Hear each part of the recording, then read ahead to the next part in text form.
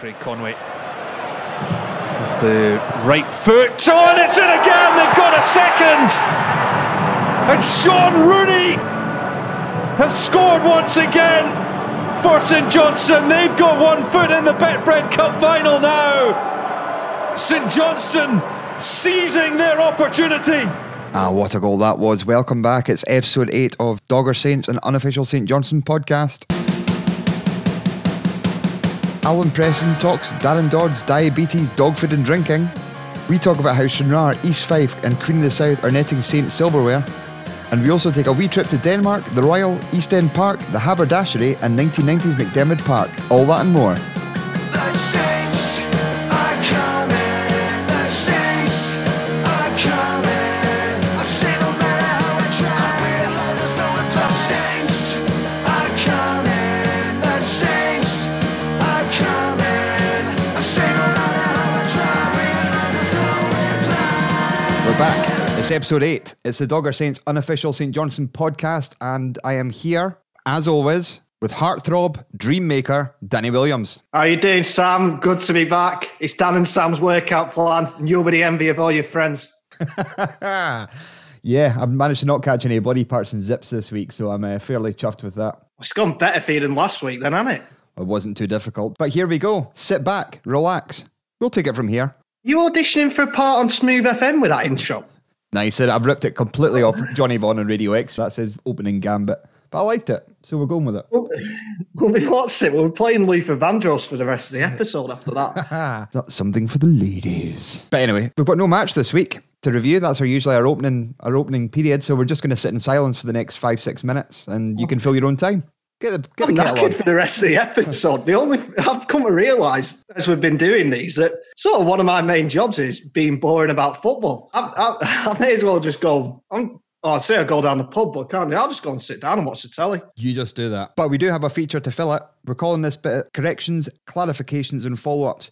We're 8 episodes in now, Dan, and we admit to ourselves that we're not always right from time to time. We don't always get everything spot on. We're frequently wrong. That's probably the most straightforward way to put it. We're usually pretty inaccurate with most of our stats. So going back to episode 1, we talked about Madness Vyman in our Doggers on Saints section, and I said this. Doggers on Saints? We'll put this in the correction section next week. Can't even pronounce the name of our own features right. Doggers on tour. And I came out with... Madness Vyman, we salute you and your haddy ways. It had all the potential there. 6'5", big defender, international. I don't even know how we scouted him, or must have been one of these guys that got picked up on Ultimate Teams or on FIFA or Championship Manager. Look at this boy.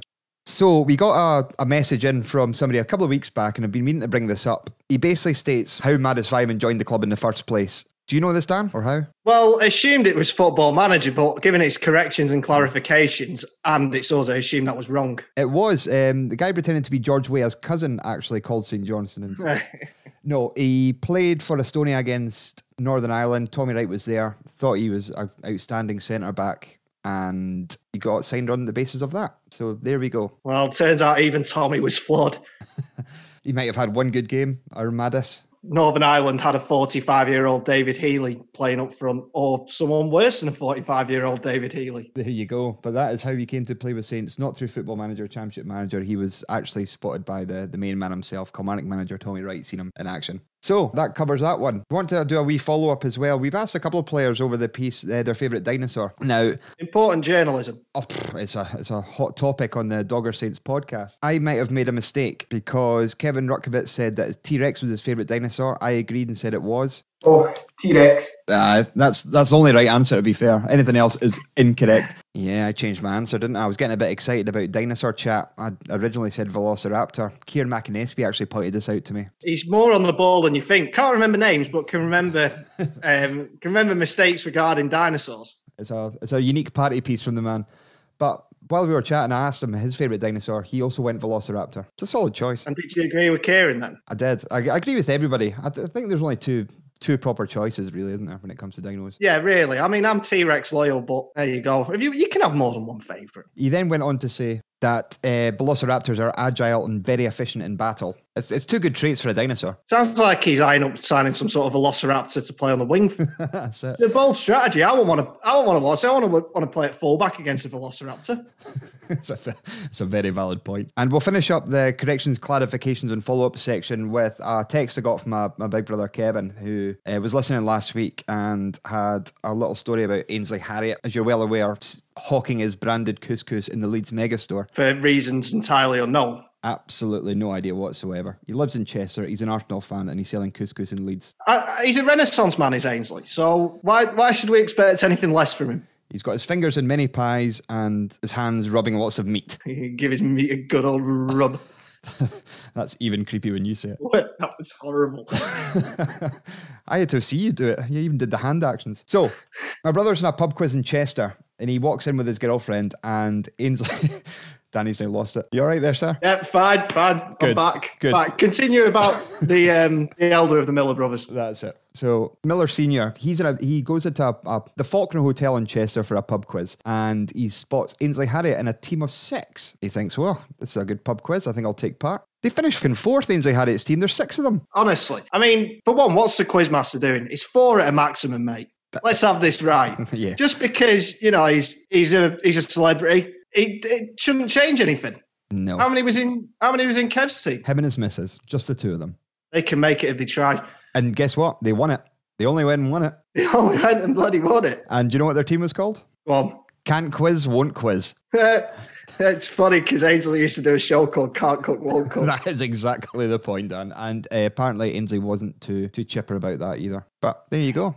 He seems like such a jovial character. He does, but he doesn't like the piss being ripped out of him in pub quizzes in Chester. But there we go, there's another fun fact for us. But that brings our odd feature corrections, clarifications and follow-ups to a close. So from shit chefs to shit pitches. Paul McGinn of Hibs came out this week and said the McDermott surface was disgusting. Yeah, I don't know where he's getting that from. It looked a perfectly fine pitch to my eye. I mean, obviously it's different and things can be deceiving to the eye, and when you're playing on a pitch it might feel a little bit different, but come on, mate. I forgot he was on the pitch, to be perfectly honest with you. So they were a bit rubbish. They lost to a better team. I think it's a pretty transparent excuse. And from what I've seen, in all fairness, even the Hibs fans were like, what are you going on about, mate? Yeah, I've got 2 points to bring out of this. The first one is, has he seen his own pitch? The state of that place. Easter Road pitch, he cannot be complaining about anybody's grass when there isn't any on the Hibs pitch. It's rank rotten. It's a spud field. And secondly, the use of the word disgusting. I can't hear that word ever in my whole life till the end of time without thinking about this. And don't forget all the trouble we got into. Why does somebody not know how to flush a toilet after they've had a shit? What do you mean? Well, it was in one of yours. Disgusting! Absolute classic. It was one, yes. Paul McGinn thought the St Johnstone pitch was disgusting. And that's a year to the day, roughly this week, since St Johnstone played their last home game at McDermott, which is sad for a couple of reasons. One, it's been a year since we've been at McDermott. And 2, Gary Holt came out and said the exact same thing about the McDermott pitch when they lost 1-0 at McDermott. Yeah, but to be fair, they play on a plastic pitch. It's the same every week. And I don't know. I got riled by that at the time. I'm not dipping back into it. But yeah, apparently this weekend in March every year does something funny at a McDermott pitch. I don't know. I don't think there's anything wrong with it. Probably doesn't. No, the ball seemed to travel well on it because I kept a wee eye in it. It didn't look great in the telly, but that was on a podcast with a Livy fan, and he was saying, well, this is my argument for these plastic pitches. Even at the rubbish level I played at, because as we've discussed, there's one where you can boot the ball into Dundee Airport car park in a huff, which are the grass pitches, but there's down there's 3G pitch as well. It's fine, because you know you're going to get a game on, but even at that level, you're sort of gutted when you find out you're on a 3G pitch instead of the grass, or 4G or whatever it is now. It must be on about 8 or 9G. Mobile phone signals. Yeah, that's it. As soon as it gets to 5G, that's when COVID's going to come back again with the pitches. That's when Bill Gates is entering your brain, man. That's it. He's controlling. Wake up. So McGinn's just talking pish. Can we move on? Yeah, let's move on.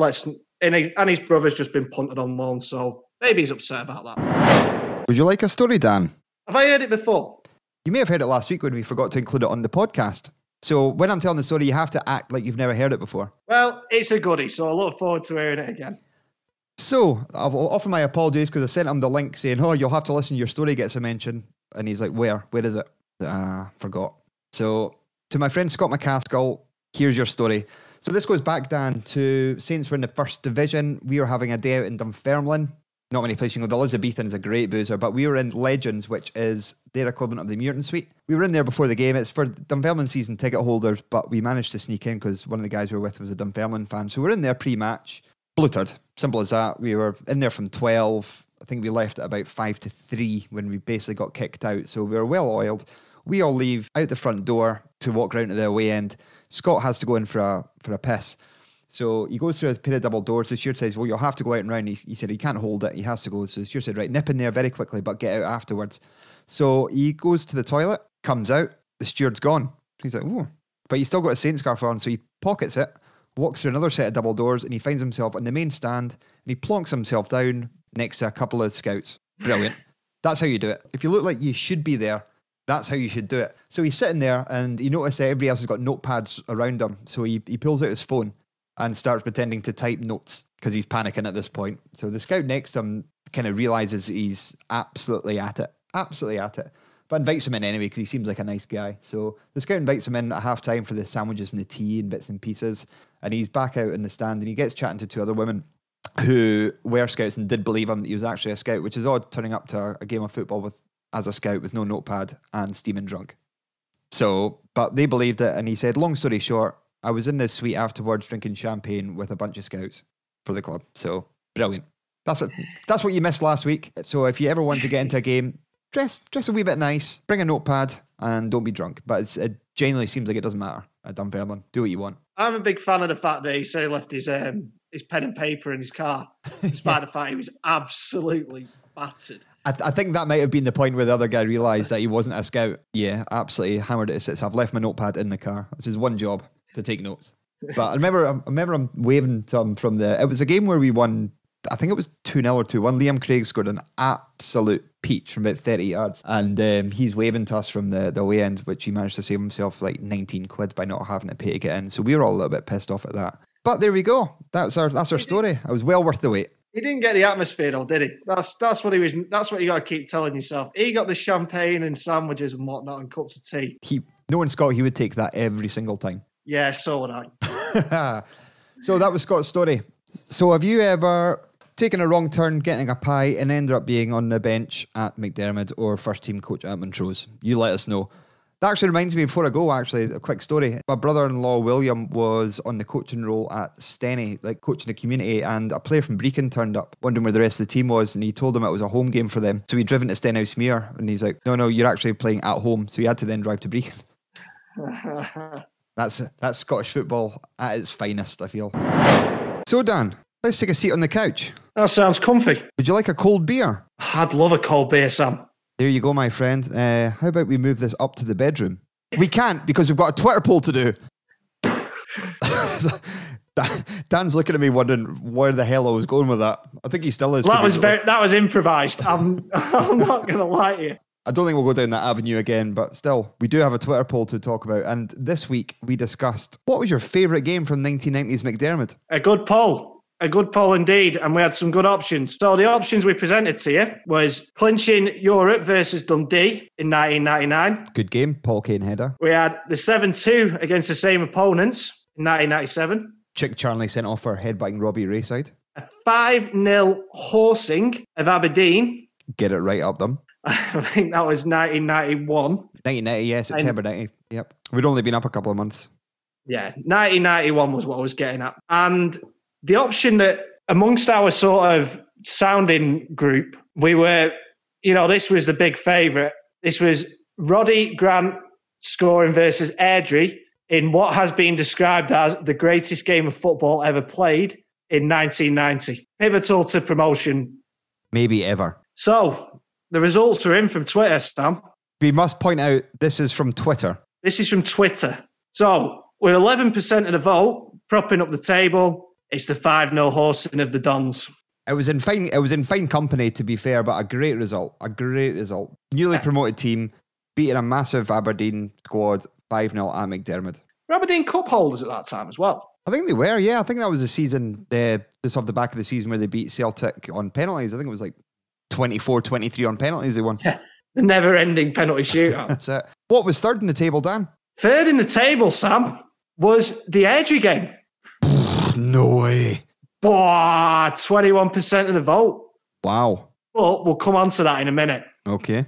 With 23% of the vote, in second place was the 7-2 against Dundee. Probably my favourite. That was what I voted for, just because it was a great day. First, but in 1990, I was 7, so I didn't really have the same level of footballing like days out than I did later on. So again, I was 14 in 1997, but I was with my whole family. My gran and granddad were there. My dad, my mum, my brother were all there on that January 1st, and it was a stupendous result. Loved it, every minute of it. Having a rare old time. A young Sam Miller having a rare old time. I think he even got a watered down Bacardi Breezer when I got home. There we go. What an event for you. And given the photograph in the paper of you prior to the cup final when you were 16 and you looked about 5, I'd imagine that would look like a newborn Ben drinking that watered down Bacardi Breezer. I like a Bacardi Breezer. What happened to them? I don't know. That was back to my days in the student union, that. Orange Reefs. They were good. Yes. Reefs, Smirnoff Ice, Bacardi Breezers. Then you got stuff like Smirnoff Mules and all your VKs. They just got... Sorry, we've kind of gone off piste a bit there, Dan. Yeah, the one that you just get hooch and then that ended up making a comeback. Nice. I think you can still get hooch, I think. Yeah, hooch. Not that I drink Alka-Pops because I'm a 31-year-old man. Anyway, sorry. Back to the point.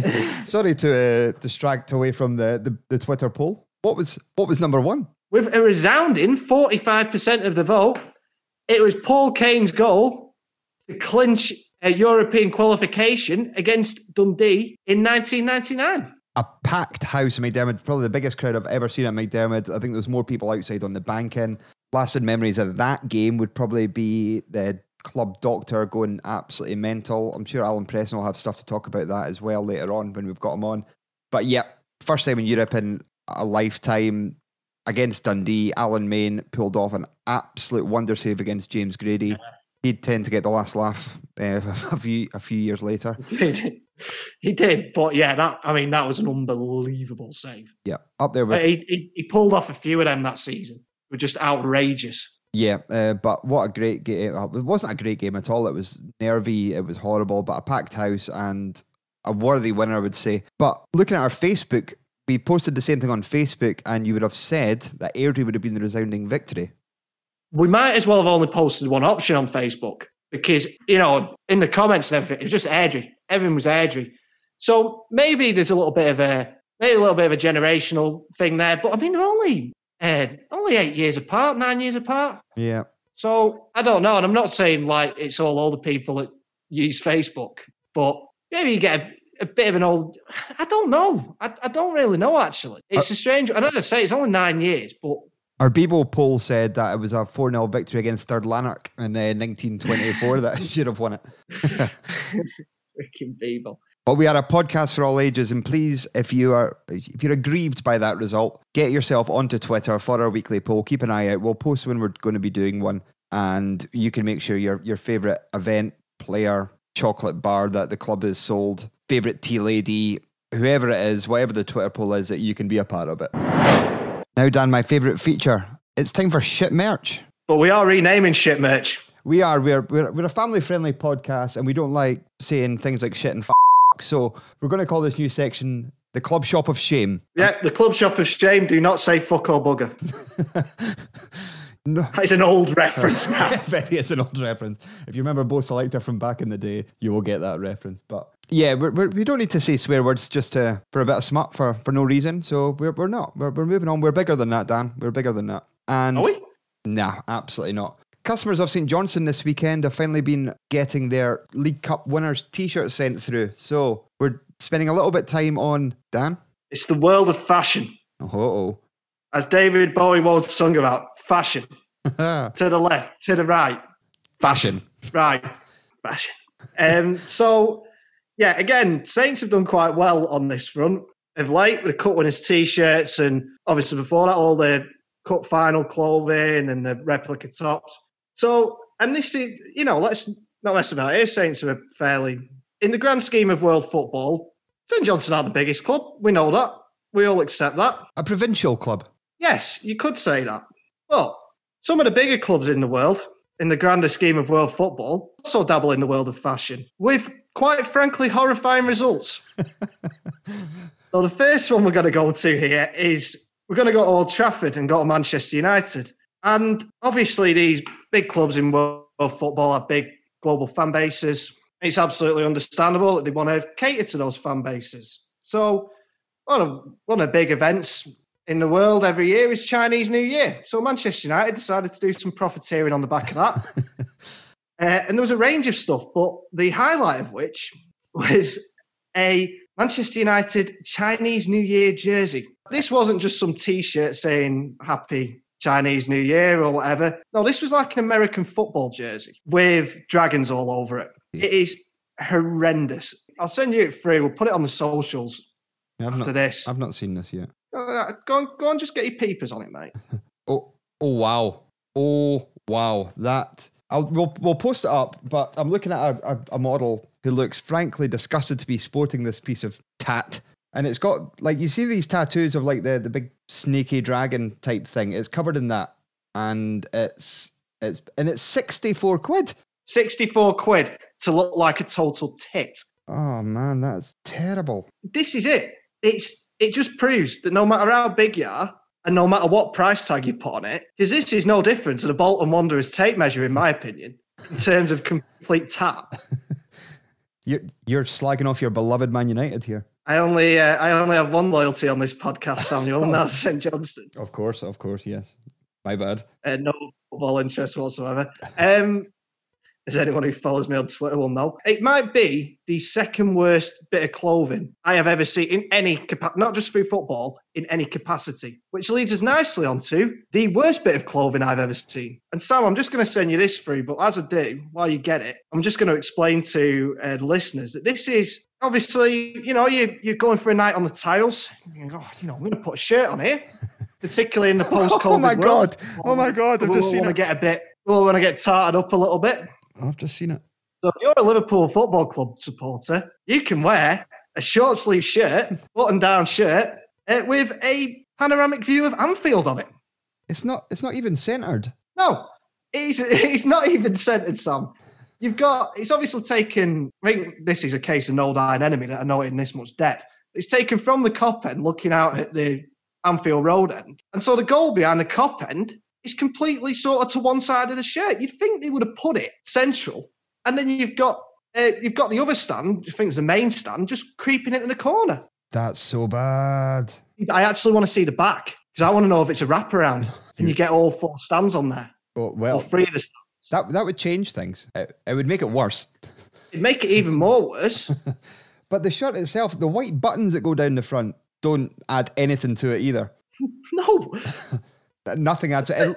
The style of the shirt, for people that can't see it, is like, remember those old emo shirts from early 2000 that had the flames and that going up it? Like a dart shirt. That is what I'm looking at with it looks damn near blurry picture of Anfield. Yeah, you always have...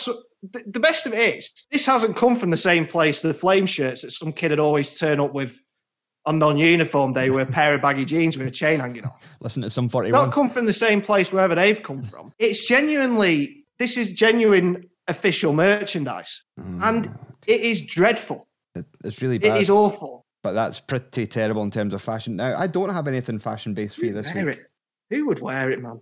I'm sorry, I can't get over it. I'll just think on that quietly, and you can get on with what you were going to get on with before I interrupted by thinking out loud. Not at all. I was just going to say, I don't have any fashion items for you this week, but I do have... Well, there's another team in Scotland this week releasing Champions merch. This is Glasgow Rangers, who won the league this week. Congratulations to them. And I'm delighted for them. Yeah. So, well, St Johnstone released whiskey this week. Champions whiskey, 500 bottles, a nice memento. It's not something you would drink, because we've seen before that you could buy it for $14.99 the bottle, but it's not something you would drink. You would keep it, you put it on display, put it in the cupboard. It's a nice memento, a collectible from the day. Now, well, Rangers have done the same thing. Kind of, they've released a special product. It's a small one, but unfortunately this one, it doesn't keep so well. It's a Champions edition bar of Cadbury's Dairy Milk, but not even a big one, just a regular size. Fair enough. I mean, what a memento that is, something that melts or goes off. But the reason is you wouldn't eat it because it costs £7. It's... anything that's in this section is there for naked profiteering. Let's not mess about. And we all understand the point of that. Up in the, for reference, I got a bar of the same chocolate, well, nearly the same chocolate as whole nut, right? From the supermarket for last night for £1. Where this extra £6 has come from? So in fact, the extra £6.10 because it was £7.10 for some reason. Yeah, because it says 55 on it. Oh wow, there you go. That that makes it all the better, doesn't it? My Heinz soup says 57 on it, so I'm not getting charged. I'm not getting charged £8 for that. But the worst thing about this whole thing, Dan, is I clicked onto it to see if it was still available, and it was put in a queue for 18 minutes. This thing must have been selling like chocolate. You know what I'm getting? The image I'm getting in my head is them all arriving broken or melted or something. And it'll be like the girl who constantly goes into the Veeds to complain about the chocolate. I'm just imagining that. So, yeah, anyone who's... Well, Rain, putting it on sale is a bit shameless to start with. Anyone actually queuing for more than a quarter of an hour, anyone queuing at all to get it, anyone buying it at all, but queuing for like 18 minutes, I mean... But it doesn't keep. It doesn't keep. No, they're just going to eat it. And I don't know. It is absolutely baffling. But each to their own, as we always say. This is it. So we've covered... Well, what the fuck are you doing? So, Coventry City... They are the never-ending pot of brilliance for us. We're not going down the car care route this week, Dan. We've exhausted all them options. What? Yeah, Why not? Because we're moving into the pet market.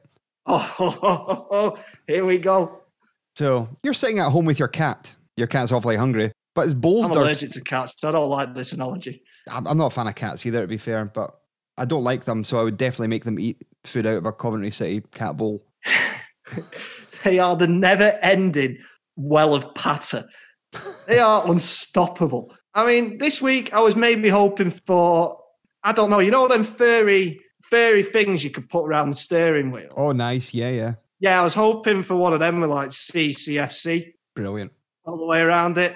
Maybe they already have that. Maybe it'll come up in a future week. But the move into the cat market. Cat market? It's not even a thing. The move into the pet goods market. There's also a lead, a branded lead. There's also a branded lead. Yeah. Like a dog lead. Getting one for Buster? Absolutely not. No, I don't think. It could have been, I've just missed out. It could have been a Mother's Day present for, a Manchester United support. Nah, I've already blew all my money on a Coventry City electrocution dog collar. I don't even know what to say. No, they don't make them. You never know. It could be coming up. It could be. Coventry City, get your thinking caps on gear and make us some terrible products. I mean, just imagine. Again, it comes back to, it's the ice scraper argument from last week. I've had dogs all my life, right? And so I know how much a bowl costs. I'm assuming it's less than what Cov are selling them. I assume it's the same for cats for a start. And I assume it's also a damn sight less than what Cov. Is the cat really going to appreciate it? This is the big thing. Who's going to see it other than the cat? Cats are snooty bastards at the best of times, like. They're going to turn the nose up at a very mediocre football club from the Midlands. I don't think they'll be impressed at that. But it could be another one of these things where you have a guest round and going, oh, that cat supports Coventry City. I might give myself some of that. There we go. Maybe a neighbouring cat sort of sneaks in through the cat flap. He's like, we're on to the good stuff here. This is the high life. So that was our trip into the club shop of shame. Over to you, Dan. So, picture the scene. It's a big night out on the town in the metropolis that is Cowden Beef. And you're getting ready. You want a pair of matching his and hers towels. And then for after you're ready, you want a matching pair of his and hers winkle pickers and stilettos. All branded by Cowden Beef Football Club. A right good night on the town in Cowden Beef. Have you seen it? You let us know. All the usual channels. Get there. Have you ever been out in Cowden Beef? No. Clearly.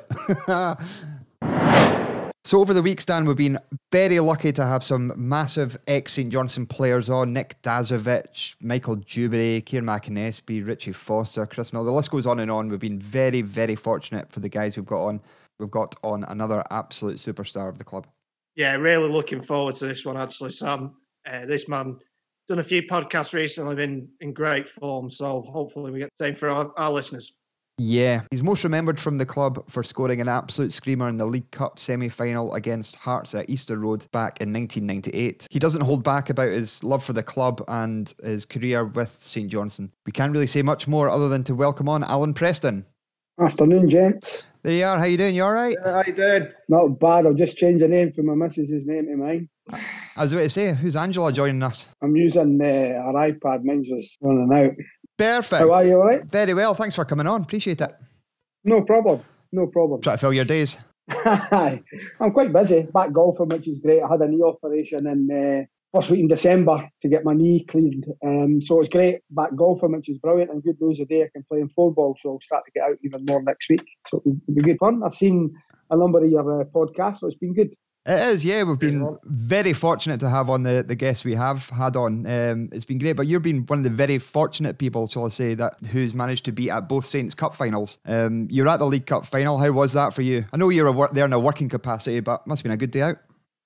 It was great. It was great to be there. Very fortunate. I'm always feel very fortunate working with the BBC at this time because you're getting into games when fans can't get in, and it's a real shame. And it's not the same without supporters. But I was glad that I got given the game by the BBC, obviously, with my connections with both clubs. And it was just great to be there, to see Saints win it and thoroughly deserve to win it as well. It was a great occasion. And then I see everything after it when the TV cameras are switched off, like Stuart Cosgrove stealing a billboard as a souvenir, and things like that. So you see all that, which is great to see. Yeah, it was one of the Stuart Cosgrove was on with my pal Stephen Watt, and I managed to get one of the Betfred hoardings as well. He dropped it off the other day at my house, so I don't know what I'm going to do with it. I wanted to put it up in my I wanted to put it up in my living room, but I think he'd had a few pints as well, to be honest, and rightly so. There's no many that have been to all the League Cup finals that St Johnstone have been to. There's no many people. I think Stuart might be one. Jeff Brown's probably another. Because I know that one of the old directors, Gus Stewart, who is now out in Portugal, Gus was gutted that he couldn't come to it because he would have been another one that had been to them all, could still been a director, I remember watching back the coverage of the Scottish Cup final. You're obviously on the panel that day. I managed to see some of the outtakes when the goals went in. You weren't hiding your colours that day. No, I I tell everybody this, and my happiest time in my career was at St Johnstone, without a doubt. I had a brilliant chairman and Jeff, the best chairman I ever worked for, very honest, and just told you how it was. I had great managers under that time, mainly Paul Sturrock, more than anything else. Paul was brilliant. I'd known Paul from my time at Dundee United. He brought me to St Johnstone, and I had a wonderful time there, and I still go on holiday with Alan Kernahan, Paul Kane, Roddy Grant's been away with us, Kevin Thomas many years ago used to come away with us, and it's been, because of COVID, it's the first time in 21 years that myself and Kano and Alan Kernahan haven't been away to Portugal for a week.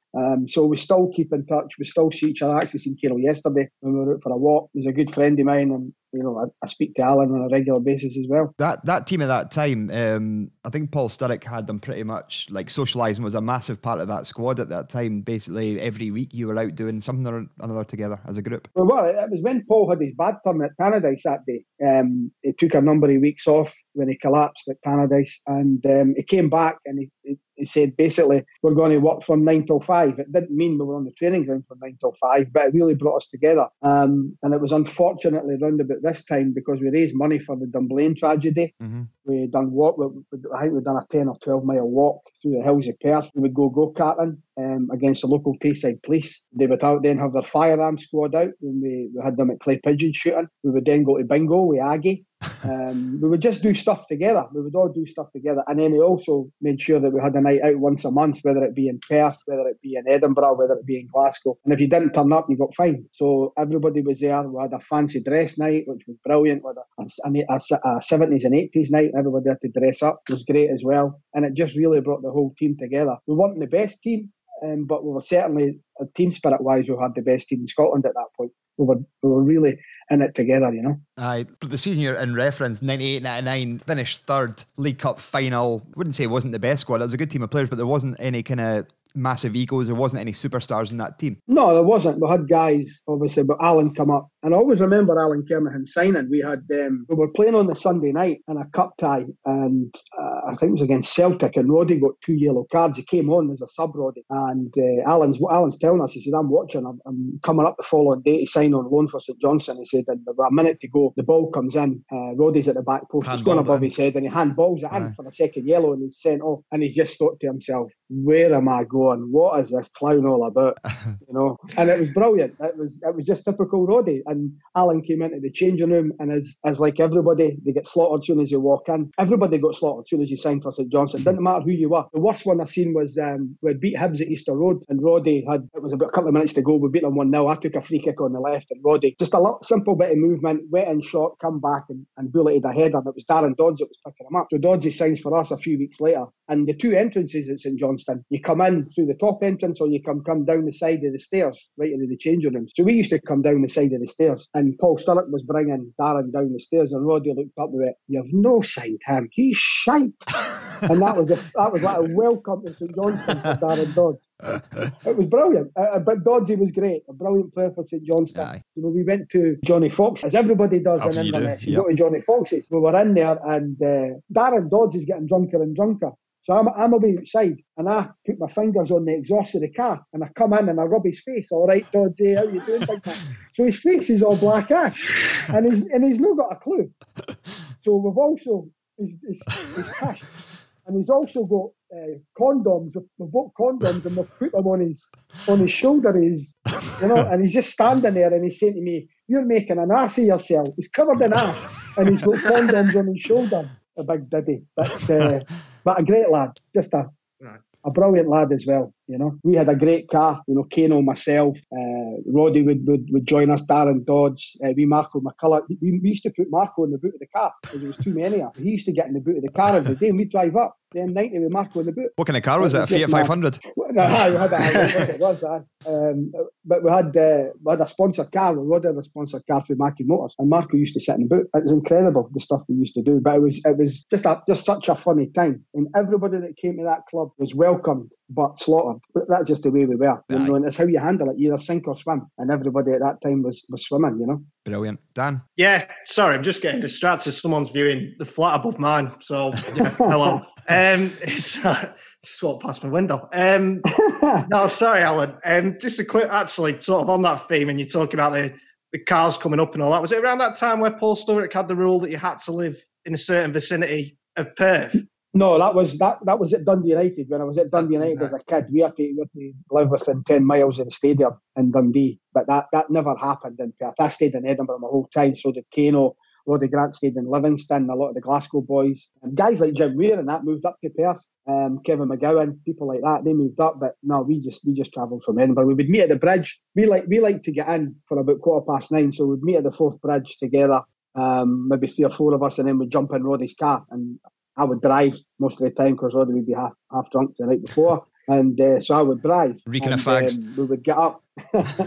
we would get up to Perth, and we'd always be first in, waiting on everybody coming in, and then the fun started. It was like being at school, And I remember when Alan Kernahan stayed in the hunting tower when he came up on loan, and he was always in early as well. He liked to laugh and a joke. He'd bring the papers in and he'd sit and have a laugh and a cup of tea with Alan.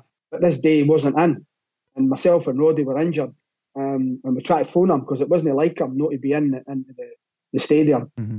And we thought, this isn't right, and we knew he was diabetic, so we phoned the hunting tower and said, you're going to have to go into his room and check him, he's diabetic. And right enough, he'd taken a bad turn, he'd got a bad reading on his machine, and he'd collapsed. And so myself and Roddy instantly went along to the hunting tower. The club doctor came as well, and he needed just his blood sugar levels were down, he needed a Mars bar, he needed some Coca-Cola, and he was as right as rain. It didn't stop myself and Roddy having some food on the club's bill. So we just stuck it on the club's bill, and whether or not the club knew to this day, I don't know. You needed 5 fillet steaks, that's what you needed to get him over it. We had to eat it. Speaking of Kernan, we had to stay with him, so we thought we would just we would fill our faces while we were there. Jeff would have been delighted at that. Well, I know. I hope he doesn't see this, because he'll probably come after us for the money. Exactly. We won't forget that. We actually did a Twitter poll about the best St Johnstone games at McDermott in the 90s. The games we had were a 5-0 win against Aberdeen. We had the 1-0 European game, and the one that came out on top was the 7-2 game against Dundee on New Year's Day. You were in the starting lineup. What's your memories of that one? My memories were I was sick the night before. I was ill. I'd eaten something and I didn't feel great. And obviously we went on. Chick Charnley was fighting with one of his own players that day. Robbie Rayside, I remember right. And I got taken off with about 2 or 3 minutes to go. I remember that, and I remember sitting in the dugout, and Dundee scored late on, and John Blackley was going mental, and his false teeth flew out onto the gravel, and he's picked them up and he's trying to put them back in and spitting out gravel and all that. But it was brilliant. It was a great performance. Great to beat Dundee, in New Year. It was wonderful. But yeah, I would agree with you. I think that's certainly one of the best games we'd played them. We absolutely destroyed them. They were lucky to get away with 7. Very lucky, It could have been double figures that day. We can confirm that story about John Blackley's teeth is true, because Kieran McInnesby said the same thing off air during the chat. He said exactly the same thing. His teeth came flying. I'm saying it on air. Well, that was it. But they were brilliant. As I say, him and Paul were good cop, bad cop, mainly. There was a few times when I had played, as everybody played, but he'd come to me one time, Paul Sturrock, after the game, and he turned round and he was shouting the ball, and then he turned out to sloop and he'd say, "Mind me never to play him again," pointing at me. "He will never play for me again." And he tried to throw a cup, and instead of it being a crockery cup, it was polystyrene. And as he threw it, the tea went all over him and burnt himself. So we couldn't stop laughing. But I was playing again on the Saturday. That was just Paul. Aye. He would let it go. He would just let it slide. But they were brilliant together. They were really good at that club. What St Johnstone's saying to Hannah, Sam, is a real good team spirit. And it goes on. I see it now. And I've always said that. I don't know what they do. It goes from chairman to chairman, it goes from manager to manager to manager, and it goes from squaddy players to squaddy players. They seem to have a brilliant work ethic and team spirit about every single person at St Johnstone. And long may that continue, because that's what got us the slight bit of success that we had, getting to the cup final, getting in Europe and all the rest of it. But it was down to the team spirit that we had. Aye. Well, Paul and John Black moved to Dundee United. Sandy Clark came in. Was it like starting again? Did you know Sandy before he came in? I did. I didn't have a great relationship with Sandy. Sandy, I was at Hearts. Joe Jordan had taken me to Hearts, and Sandy was the reserve youth team manager at Hearts at the time. And then when Joe got sacked, Sandy took over and instantly said, "I don't want you. You're no for me," which is fine. I don't mind that. But I was due some money coming in, and he tried to force me out the door, and I wasn't having it. And they'd gone away somewhere in pre-season, and I got left with the young boys. But that close season, I was as fit as I've ever been. I'd worked hard on my game, and then Joe lost his job. But that's football. But just do things right. Do things right. Don't try and force you out the door.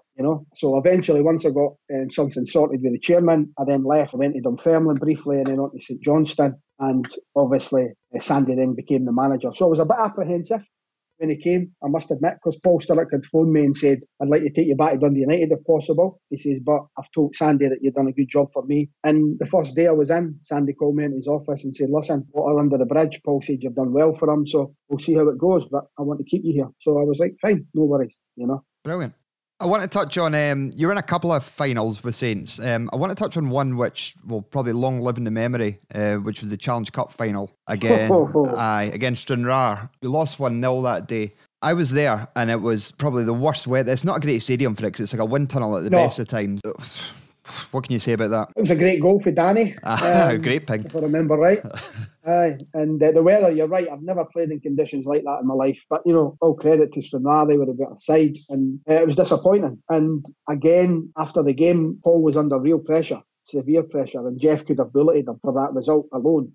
But all credit to Jeff. He's seen the bigger picture, and Paul came in and says, "Right, we're going to win the league this year. That's it. We're going to win the league," And so be it. That was the case. And he was great. Paul was very good on the training field, very tough on us. But that game is one that you don't really like to remember it, because it was such a dreadful day, such a dreadful occasion for St Johnstone, and no one I look back on very fondly. I'll be getting to a final, but it wasn't great. Doesn't live in the memory. No, I wouldn't blame you. You might remember this guy. We talked about him last week in the podcast, and we can't find any more information on him. We toyed about bringing this guy up. A guy called Peter Fear. He was a big striker. Aye, he played in that Challenge Cup final. He played 4 games. He came in, played 4 games, and buggered off again. Any knowledge of him? No, not at all. A big striker that was clearly not for us, not for Paul, not for St Johnstone. Came in, played in the cup final. It's one, as I said to you, it's no one I can remember that he played, because he didn't do particularly well. We had some good strikers over the period at St Johnstone, and he certainly wasn't one of them. But no blaming him, we were poor on the day. Yeah. I don't really know much about Peter Fear, just at the name that you would remember. Aye, because I texted Kieran McInnesby to find out, and he said, I can remember the name, but he must have left absolutely no lasting impression whatsoever, the boy. Well, Paul used to bring in random guys. I remember he tried to sign, I'm sure he tried to sign a striker, was it Norway? He tried to sign a striker from, and he thought the deal was done and he wouldn't come because he wouldn't want to leave his dog. We talked about this. Lars Gunnar Karlstrand, his name was. He was Swedish. He ended up signing for Leicester. Yep, Swedish guy. We talked about him the same skill set. Yeah, his Rottweiler Ted didn't want to leave him behind. So we used to leave cans of dog food at Paul's door, and honestly, he would go mental. I'll kill you, whoever's doing this. We used to leave cans of pedigree chum and all that at his door. He would go off his nut, but it was just all part of the fun. You know, him and John were part of it. But what Paul and John really did is they let us self-police the changing room. You know, we had good pros in there like Jim Weir and Alan Main and Kearney himself, Kano, really good professional players, and we would look after the younger boys. You know, if they were out of line, they would be checked. They would be told, you know, that's no on. You know, but we had some talent. Paddy Conley John O'Neill was one of the most gifted players I think I've ever seen in a St Johnstone jersey. Could play him anywhere, 2-footed. Scotland international, brilliant. John O'Neill was absolutely fantastic. But as I said, we used to self-police the changing room, and we had a lot of younger guys. Stephen Tosh came in, Kevin Twaddle came in, a guy called Stuart McLean came in, Trigger, who was difficult. Gary Farker was in as well. He was for the Highlands. It was Ewan Donaldson. You know, Ewan Donaldson. Gary liked a drink quite a lot, and then so you just had to try and put them on the straight and narrow. It didn't always work, but you just had to, you know, point them in the right direction and make sure that they were given the best advice that you could give them at that point. And a lot of them, funnily enough, I was out walking 2 days ago and I seen Kevin Twaddle. Okay. And he texted me, and Kevin's now a different guy. Yeah. To what he was. Very much so. Yeah. Back then, you know, I used to pick Kevin up in the morning, didn't drive, had no intentions of driving, was gambling all his money, and we would come up, and it wasn't, we used to ask him for petrol money, because we'd all do it. At the start of every week, we'd fill the car up, and if it needed filled up again on a Thursday, we'd all contribute again. And Kevin had no money. He's like, but yous are going up anyway. But we're like, but I know, but how are you going to get up if we don't get up? It was about 10 or 15 quid a week. It wasn't a lot. And he wouldn't give us any money. So we said, right, that's it. We're not picking you up. And he thought, that'd be... But we seen him, he used to get the bus up. Used to get the stagecoach bus up to Perth, because we weren't picking him up. And it was a valuable lesson for him. Pay your way, you know. I used to drop him off at his house, and he would just go walk back to the bookies. But see now, what a completely different guy. He's a lovely guy, man. Really nice. I'm not saying he wasn't a lovely guy then, but he's a much better person now. You know, does work for charities, out running a lot. You know, he's always got kind words to say about people. But at that stage of his life, somebody really had to get a grip of Kevin, because, you know, he's wrote a book. I'm not so sure he gambled £1 million, because that would mean 2 million before tax. And I don't think he's earned that much. But he's not going to sell a book if he says I've only gambled 50 grand.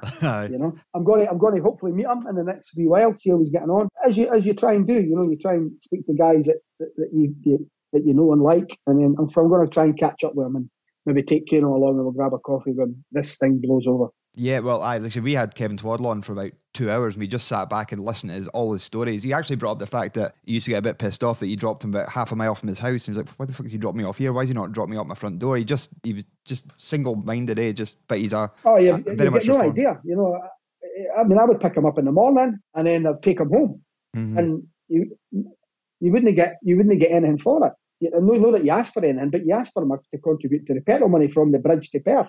Like everybody, you know, Kano, myself, Dodsey, Roddy, we'd all put petrol money in. And throughout the whole period I was at St Johnstone, whoever we were travelling with, this is the rules, this is what happens. We meet on a Monday, we fill the car up, we all contribute to it, and then we go with it. But he was like, I've no money, I can't do it. You know, and it was always on a Monday after a weekend. But thankfully he's turned his life around now. Yep. And I'm glad to hear it. You know, I really am. I hope you weren't charging Mark McCullough petrol money if he's stuck in the boot.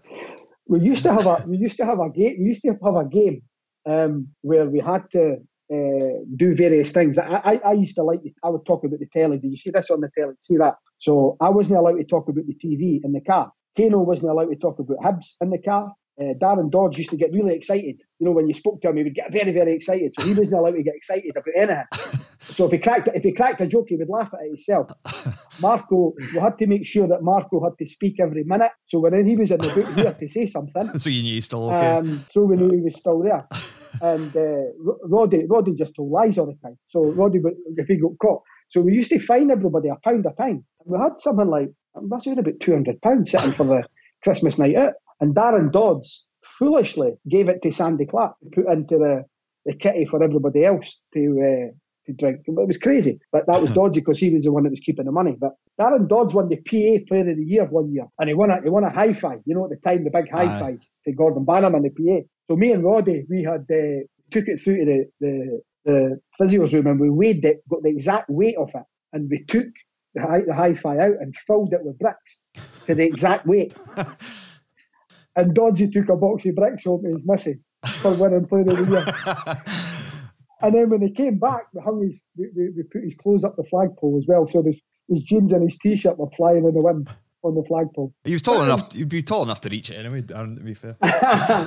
He was a great guy, great lad, but a butt full of jokes. So we'll talk about happier times in cup competitions. One of the bigger goals that you're well known for with St Johnstone for all ages was your goal against Hearts at Easter Road in the League Cup semi-final. What a peach that was. Aye, it was all right.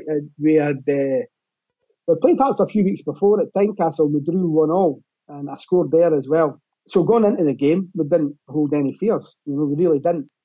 And we'd gone away. I'm sure we'd gone away to a hotel down in Dunbar, and then we drove up to Easter Road. And what I remember was a great St Johnstone crowd that night. They were housed at the away end at Easter Road, but they were up the top tier. Mm-hmm. And then we played the game, and Nick Dazovic put us ahead about 6-7 minutes before half time, and we'd have been delighted to go on 1-0. But then I got the ball, and then from Miguel, and then as soon as I let fly, as soon as I hit it, I knew it was in. It's one of them that you think he's never going to save that. And then it put us 2-0 up, and we knew we just had to continue the same vein in the second half. Hearts were a good side. You know, they had won the Scottish Cup as well.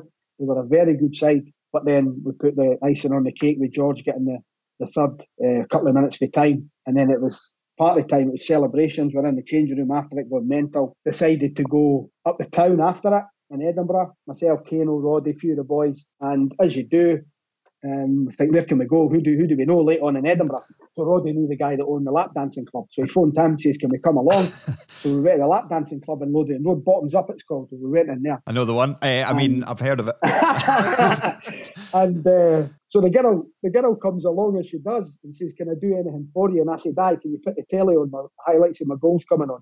And can you get 20 fags for my mate Roddy? It was brilliant. It was a great night. We had a good night, a good laugh. And then you know, we obviously looking forward to the final, which was brilliant. It was indeed. Just on that lap dance story, me, my dad and his pals went down to Newcastle. I think Newcastle v Stoke. So we all got into a lap dancing bar at midday. We asked them to put the telly on because Saints were playing Celtic that day. So there was 9 of us gathered round a telly and all the lap dancers were wanting a bit of the act. But piss off, the football. That's what happened. That's what happened that night. It was the only place we could go for a late pint in Edinburgh. You know, midweek, everybody was shutting and that was the place to go. So it was fine. You know, it was no problems at all. I'm just imagining a lap dancing bar in Newcastle at midday. It's very much the reserve squad they've got in. I'd say B team will be out for that. But no, it was good that getting to the final was great. You know, we knew it was going to be difficult against a good Rangers side. Had World Cup winners in their team. You know, they were a really good team, but you know, we acquitted ourselves very well. And Nick scored a great goal again, a brilliant goal. Nick scored, get us back in the game. And we just couldn't pull it off, and it was disappointing. But we had acquitted ourselves very well that year. You know, as I say, at that time we'd finished third as well, and qualified for Europe. Kano scored the header against Dundee, which again was a crazy night in Perth. I've never seen anything like it in my life. Myself and Roddy, we'd been down to Leeds Bradford for operations. We were getting our groins sliced open, basically, our hernias done, and abductors released, so the two of us were down there. So we came back for the game, so we're sitting in the director's box when Kano scores the header. And my abiding memory is Dr. McCracken sliding on his knees. Aye, going brilliant, mental, yeah. Absolutely. St Johnstone daft, the most wonderful person you could ever meet. And for him, it was just brilliant to see. So qualifying, finishing third, qualifying for Europe. So we're in, as you do, we're down to that bar in Perth. I don't know if it's still there, very much so, yeah. So we were in there getting buckets of beer and we had our suits on. The fans were going crazy. The next minute, there's a full 11-a-side game going on outside in the road, right outside that bar. We've got the jackets down. Me and Roddy are struggling, but we're still trying to jump in. Fans are playing. I've got my tie around my head. Fans are playing. It was brilliant. The next minute, the police come, and the big police vans, because we're holding up traffic. So the next minute, we're all in the back of the police van, but in a good way. Yeah. I'm sitting in the front with Roddy. All the boys are in the back. We're now going to the ice factory in the back of the police van. I've got the police hat on, and Roddy's asking for the Ninos. Can you put the Ninos on? So we got the Ninos on all the way to the ice factory, and then we went and had a night in there as well. It was just great times, you know. Brilliant. Yeah, you've never kind of shied away from the fact that the best time of your playing career was with St Johnstone. Hampered by injury, the later stages, had to retire at 30. You're not outspoken the fact about plastic pitches and that maybe being the main cause of it. We well know your opinion on plastic pitches. They don't belong in the top game. No, I just think it's not a good look for our game. I think that there is 90, 92 or 96 clubs in England. There is not one plastic pitch, you know. Now, I get the finances for the clubs that have got them. I get that. But I just don't think it's a good look when we're trying to promote the game around the world, sell it to America, China, wherever, sell our game all over the place. It just looks amateurish for me, and there's no place for it. Now, it has come on a lot. It's come on a lot since I obviously was training and playing on it. It was concrete based then. It's a lot different now. I just don't like it. You know, I've never liked it. I don't think it's a natural bounce. It's a non-contact sport as well because players don't try to tackle the same. You know, hardly anyone tackles in a game. And then I was at Livy one we got the new one laid, and the black pellets were all over the place. It was going on people's eyes. It was going all over the place. It was in their mouths. And it was just horrible. And then you read a study where in America they're suing companies with black pellets that's gone in their mouths because they say it could be cancerous. There's no facts on it, but you know what Americans are like. Aye. They'll do anything. Their young goalies have been diving and swallowing the pellets. So it's just not for me, and I just don't think it's a good look. I wish we could get it out of the league, but I don't think we can because we've got 3 teams in it. It would need 2 to get relegated, and then the rest of the teams in the league would then need to vote to get it out. I would love it to be out, but I don't think it will be, I'm afraid. The rule should be if you come into the top flight, you should go back to grass. It's as simple as that. You know, and even if there's funding to help the clubs to lay the pitch from the SFA, from the league, whatever, take money out the TV money just in case. Although money's tight, but I just don't like it, and I'll never change my mind. And I get a hard press from Livingston fans saying I don't like the club. It's not that I don't like the club; it's that I don't like the pitch. You know, when I was there, Livingston had a wonderful grass pitch, one of the best in the league. You know, and to see it plastic, and I'm actually there tomorrow watching the Hamilton game. So that's the El Plastico derby. The two of them playing against each other. So it'll be fun and games, but. I don't see great games on them either. No. I really don't. So hopefully tomorrow it'll be 5-5, but I can't see it. Fingers crossed for that one. We'll touch on Livy. You left Saints. We had to retire. You went down to Macclesfield with Davenport, again a former player of Saints. Be familiar. But you went into Livingston during what can be described as the banter years. Some terrible goings on financially. You did some coaching, scouting, first team. You went in as reserve coach? I did, yeah. Because we got promoted to the Premier League, they then ran a reserve team. And I'd just come back from Macclesfield. I was down with Peter, and I could have stayed there. Peter lost his job, but they wanted me to stay on, and I thought, nah, it's not for me. You know, Peter take me down, so I decided to come back up the road. And then I got a call from John Robertson, who was a first team coach at Livy at the time, saying, "Listen, we're looking for someone. There's 3 or 4 in for it. Come along and interview for it. I'll put in a good word for you." And he did, and I managed to get the job, which was great. And I had a great time, loved it. You know, we had some top young boys, Robert Snodgrass, Graham Dorans, James McPake, Richie Britton, who did sign for Saints and didn't. But all these guys, you know, that were there, really good youth setup. And it was a great time to be at Livingston, and we didn't know what was going on in the background. We genuinely didn't. And I still, to this day, think that the debt that Livingston run up and had was manageable. Dominic Keane, the chairman, kept telling us that, but we were the fall guys for another club who had treble the debt that we had, but their chairman was more influential with the bank, let's say. So we were the ones that were put forward to have the fall, as where the other club eventually fell as well, you know, but we were put forward, and that was a dreadful time because going through administration, you've people, young boys starting off their career are losing jobs. You've got senior professionals are losing jobs. You've got office staff. You've got the catering staff. You've got groundsmen. We'd gone for 42. It was just horrible, a horrible situation to be in. But it galvanised us really, and we went on to win the League Cup, which was a phenomenal achievement considering everything that we'd gone through. And I keep saying that Livingston is a fairy tale club. I'm an Edinburgh boy.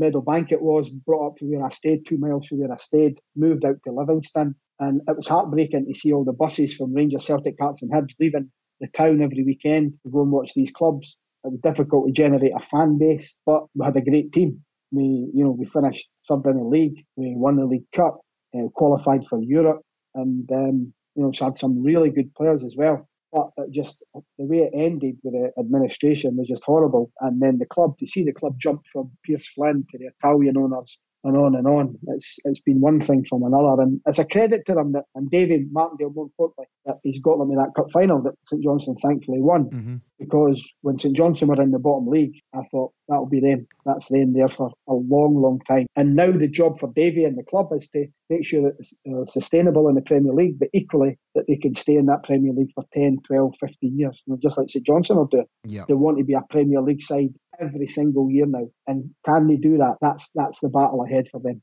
Completely understandable. Martindale, certainly one of the solid managers, good Livingston base. Ex-Cayman Island manager Maximo, I can't even remember his name. Oh, Maximo Barcelos was his name. That's the guy. He was a bit different. Dominic Keane was on holiday and actually met him lying in a sun lounger next to him. And because he was Brazilian and he's obviously, Dominic's had a gin or two too many, he had managed to convince him to give him the job. And we had finished third, then finished ninth with Davy Hay and Leash in charge with Robbo and myself doing the coaching. And Dominic decided ninth wasn't good enough. And when you're getting a fan base of 2,500, 3,000 like St Johnstone get more. I think surviving in the league is brilliant. Aye. For a club with a fan base, I really do. And I think that, Livingston especially should be happy to stay in the league. St Johnstone, punch above their weight. Stevie Brown always says it, and rightly so. Don't say it with punch above our weight. Mm-hmm. We're there on merit, and they are there on merit. Yep. But when you look at the size of the crowd, when you look at the budgets, St Johnstone and Livingston at that time were punching above their weight. So Marcio comes in, and immediately he's not got a clue. And I mean, not got a clue. You do boxes, like 10 by 10 possession boxes. Yeah. 10 yards by 10 yards, 5v2, piggy in the middle. And he would say in Brazil, his main saying was in Brazil. And he would say in Brazil, 2 keep the ball off 5. And I'm like, that's impossible. That's completely impossible. 2 people can't keep the ball off 5. But in Brazil, we do this and we do that. And I think at the time the movie Mike Bassett was out, the England manager Mike Bassett. Well, he was him. He had the same initials. He had had the boys training with the balls one day. The stuff he'd done was phenomenal. So I couldn't get on with him. I mean, Davy and Leash had been put up to. Well, Davy was director of football and Leash was on the board at the time. They had been removed for the man, and I was on the phone to Davy every day. Come on, Davy, you need to come back. John Robertson had gone to Inverness, and I'm like, you need to come back. And he's like, no, I can't. Dominic's made the decision, so we run with it. But the guy was totally and utterly clueless. We had gone down to York for pre-season, and this is when I knew he'd just come in, and this is when I knew he was a fraud. We had played York in a friendly. We'd been down for a few days. Davy and Leash were coming down to the game, but Dominic was there, the chairman, and we were down, and we're 2-0 down at half time, and we're hopeless, and I mean hopeless. So I say to him as we're walking up the tunnel, you need to get into them, you need to get in about them, you need to change them, and he's like, I don't know what to do, I don't know what to do. So I'm like, right, okay. He says, you need to take it. So I went, right. So he sat down, and I made a few changes of shape, I made a few substitutions, and we ended up winning the game 3-2. We're back on the bus after it, having come back to 2-0 down to 3-2. So I'm actually Docherty's the coach driver, which is great. My local mob, I'm Auchterarder, so that they're just round the corner. So they're brilliant. They're magnificent. They've been great at St Johnstone and at Livingston. Colin is Neil Docherty sitting driving. He's the driver. So right behind him is a very drunk Jim Leishman and a very drunk Davy Hay. Across the aisle is Dominic Keane on his own. So there's a spare seat beside Dominic. So I come on the bus with Marcio. So I sit behind Davy and Leash, and I'm whispering, put my head through between the 2 seats, saying, "This guy's not got a clue what he's doing." So he sits beside Dominic, the chairman, and I hear him, and the chairman says, "Marcio, brilliant, great comeback, well done. What did you do?" And he says, "Mr. Chairman, I changed the shape, I changed the team, and I'm like that. You done nothing. You done absolutely nothing." But that was him. He was quite happy to take the plaudits for things he never done, and he sat in the boardroom one day, and he told Davy Hay, Jim Leishman, Dominic, myself, how he had a formation to beat Celtic at Parkhead. We will beat Celtic at Parkhead. And I'm like, teams have tried for 100 years to beat Celtic consistently. No, I've got a formation. I know what to do. We were 5-0 down at half time. 5-0 at half time down. He was absolutely clueless. He summoned me in and he went, "What's wrong?" I said, "I've had enough." I said, I can't go on anymore with this guy. I said, "He's clueless. He's harming me. it's harming the club, but more importantly, your side's going to get relegated here. The club's going to get relegated if you don't make a change. And he went, right, go home. Just go home and I'll phone you tonight. And I thought that was me. I thought, he's not going to get rid of him because he's going to, he's went with him, he's made the change, getting rid of Davy and Leash, so he's going to stick with him. Mm-hmm. But then he phoned me about 8 o'clock that night and says, right, I'll see you in the morning. That's him away. And I went in on the Saturday morning and Dominic said, yeah, he's had enough, he's clueless, he's not got a clue what he's doing. And that was the end of him. And they brought Davy back in. After that, you ended up taking the hot seat. Briefly. It's not one I wanted to take. I was 33, coming up for 34. And at Livingston, where the home changing room is, right across the corridor, there's 2 offices. One was the manager and one was the coaches. Pierce Flynn called Davy Hay into the manager's office. And myself and Billy and Paul were sitting in the coach's office. Mm-hmm. And Davy come out and Davy went, he wants you to be the manager. And I went, me? He said, yeah, he's no keeping me on. And I went, nah, you're winding me up, Davy.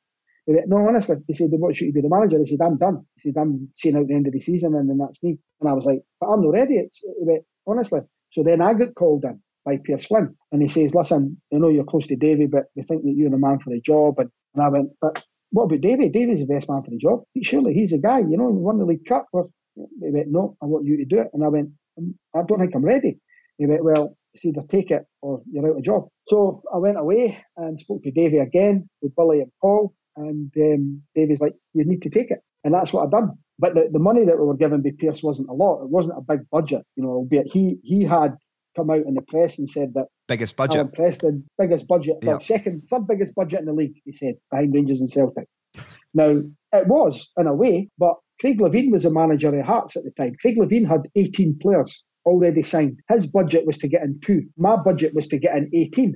So my budget was bigger, but when you broke it down, it was nothing. The signing players were taking an age to come back to us to say they would sign or not because they were getting offered at Division 1 at the time. It wasn't the Championship, it was Division 1.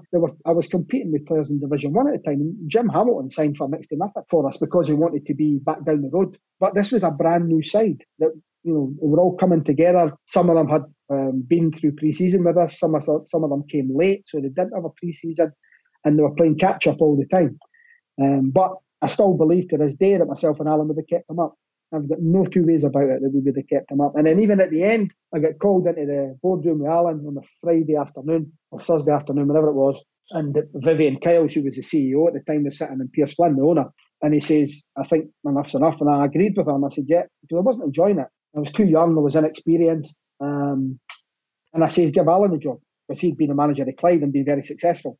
I said, give Alan a job. And they went, no, we're going to look about. But I'd known, because of your contacts in the media, I'd known he had spoken to Richard Gough the night before in a hotel in Glasgow. So I knew, and I said, you're giving it to Richard Gough, and he denied it. He said, no, I'm not. I said, you're giving it to Richard Gough. And then, lo and behold, Richard Gough gets a job. And that's the thing that probably sickened me more than anything is I had a great chairman in Jeff, brilliant chairman in Jeff.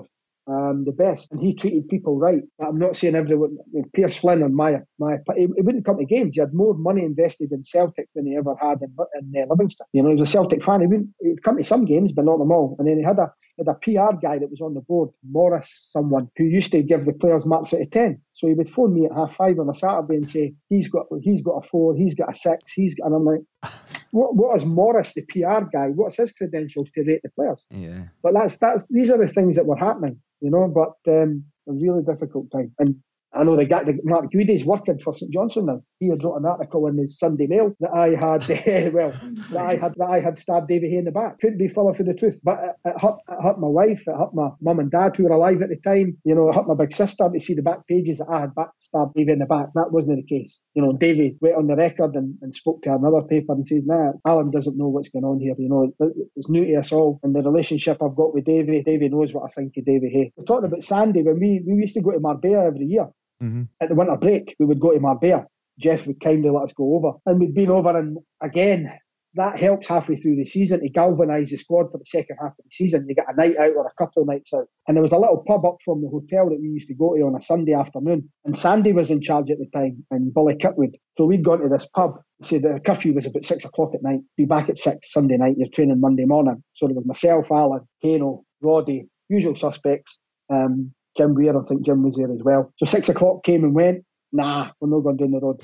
8 o'clock came and went, nah. Next minute, the karaoke's wheeled in.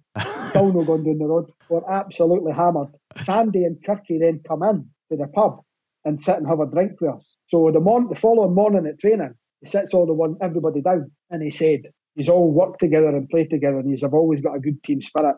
Why would the rest of yous not with them?" And he trained them really hard and let us sit down and have glasses of water because we were off toilet. Absolutely. That was good. It was good. It was good of them to do that. But they were the times. Even at the start of the season, we used to go to Dublin when Paul Sturrock was in charge, and we had nights out there. Jim Weir famously punched a door or kicked a door drunk. Myself and John O'Neill were trying to shave the eyebrows off him. and he woke up and we threw water over him and everything. But Jim was brilliant, but couldn't handle his drink. Honestly, he could not handle his drink. He was a terrible drunk, but just a great captain, a good person to have as well. But now he's running Ironmans for fun. I know, I see that. I mean, I seen him. He was doing a Saints game. I was up at BBC and he was doing the co-call for Saints TV, and he's looking great. He's looking very fit as always, as Jim did. It was always like that. Just he always struggled when you put a ball at his feet. We used to say that to him. He had snooker cushions for boots. Everyone used to bounce off him. But a great lad, great captain as well. Really, really good captain for us. In the Hall of Fame for that reason, eh? Oh no, he thoroughly deserved it, and it was great. We all got invited up to the Hall of Fame when Jim was in, and it was great to get to come up and see Miguel was back, Nathan Lyons, Gary Boland was there, obviously Kano, Roddy, Nick Dazovich. I've seen a Taylor. Nick's brilliant. Nick's a great lad. So you still see them, but just happy times, happy times, and we had. Gavin Price, MD, signed with us as well. You remember him? Yep. And the very first trip we went to was Dublin again, and we told him, "You need your passport." We didn't, but we told him that. So he was in one in the Edinburgh car that used to travel up with myself and Roddy and Kano. So he's driving. So Roddy slides the passport out of his pocket and gives it to me. So I've got his passport as we're going to the airport. So we're like, passports. Nobody had them, but we just said, so we said, "You better go and see Paul Sturrock and tell him you've lost your passport." So he's went over to Paul Sturrock and he's went, "Gaffer, I've lost my passport. I'm really sorry." And Paul Sturrock went, "Don't be an arsehole. We don't need it for Dublin." So we fly to Dublin. So we're on a night out, and in his back of his passport, it used to have 4 emergencies. Call Ailsa Bathgate for Thurso. And this phone number, you back your passport or you put some emergencies down.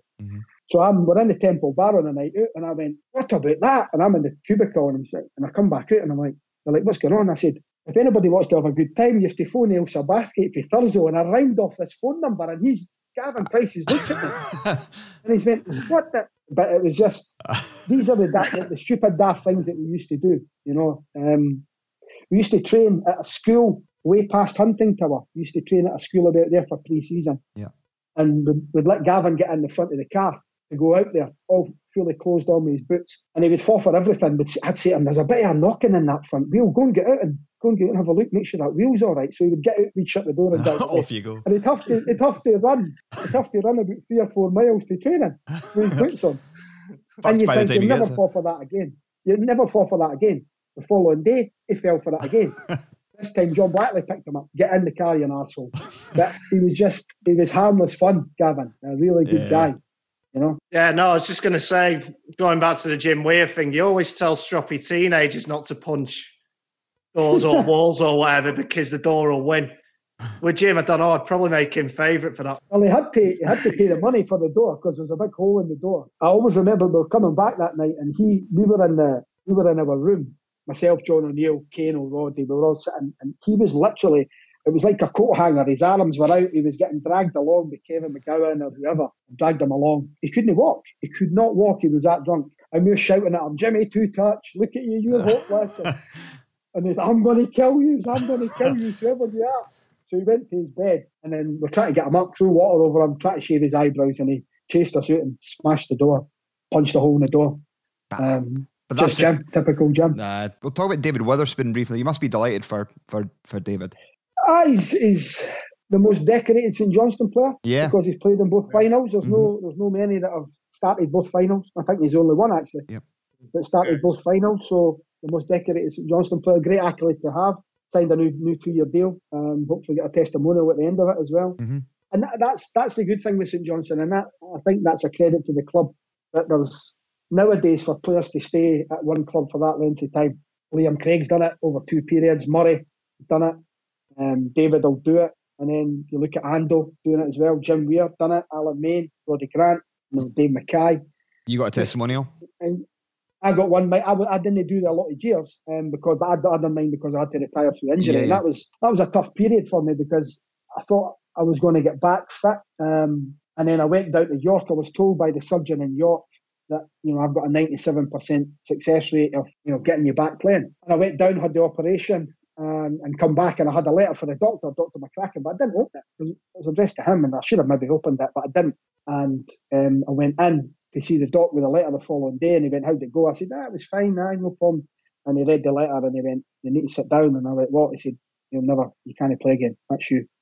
And I was devastated. I had absolutely heartbroken. I was 29. I didn't know what I was going to do. I was toiling, really struggling. I had pains in my groin that the physio couldn't detect. And for months I trained and played, and I was in bits. And then thankfully Jeff gave me a testimonial, which helped. And then I landed the job at Macclesfield as well. And then the rest is history. But I've got to credit St Johnstone and Jeff, more importantly, for doing that for me. He didn't have to do that because I didn't hit there a lot of 10 years. I hit 7.5 years. But he awarded me a testimonial, and I got it because I had to retire through injury.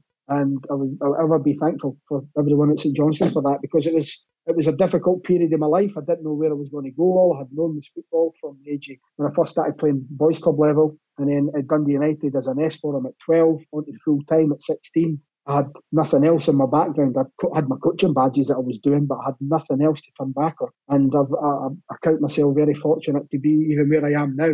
With the company I work for now, we're the number one football agency in the world 2 years in a row. So it's going well. It's good. It's hard work. But to see guys like David, who we've had all the way through, from Hibernian, taking him on, and obviously at St Johnstone, and seeing the delight in him last week, and Liam Craig. Liam was very emotional last Sunday to see to these guys, and heartbroken for Murray, because I've known Murray for his time at Livingston, and for him to miss out on both cup finals is a real tough one for him. But he's a character, and he'll bounce back for that. And I'm glad that he's still playing, because he could have, the injuries he's had, he could have taken the easy option and I've had enough. But he keeps going, and he's still got a lot to offer. Aye, yeah, I completely agree. Kind of testament to St Johnstone as a club. There's not many teams at all will have one player getting any kind of testimonial. To have like 10 odd players in the last 10, 11 years getting one, it kind of shows that you're always going to get your wages on time. The club's well run. That's obviously down to the Browns. So well, that was it. We had the year we finished third in the league, we used to have to go up and see Stuart Duff, and Stuart used to have the smallest writing in the world. So we'd have to distract him when we were in talking about bonuses. So there would be a little posse of us would go up. So it would be Roddy, Kano, Jim Weir, Alan Main, and myself. So we'd have to try and distract Stuart so that one of us could see what he's writing, see what he's got down. So the year we finished third, we went in, and it was X amount for whatever. Bearing in mind, brilliant for St Johnstone, we would get a weekly bonus for winning games. So you would maybe get £600-700 for winning a game each. But there was a positional bonus as well at the end of the season. So we'd gone in, and he went, right, there's nothing for whatever it was, 10th, 9th, whatever. But then you would get 150,000 and then 200,000 split between the squad, pro rata how many games you've played. And he got up to fourth, and it was 300,000 for fourth split. And they went, what about third? And he went, he's only finished third. And we said, well, we can't go back down the stairs with no having a third position, He went, all right, well, what do you want? And we're like, we'll take $500,000. And he went, okay, let me speak to Jeff and I'll come back. And he came back to us and he went, right, he's got $500,000 for finishing third. So you can imagine when Kano scores that header against Dundee. Don't give a shit about getting into Europe. Darren Dodds played every game virtually, and he got about 40 grand in bonus. It was incredible, Wow. But the year after, the bonuses were cut because Jeff's like, we're not doing that again. Aye.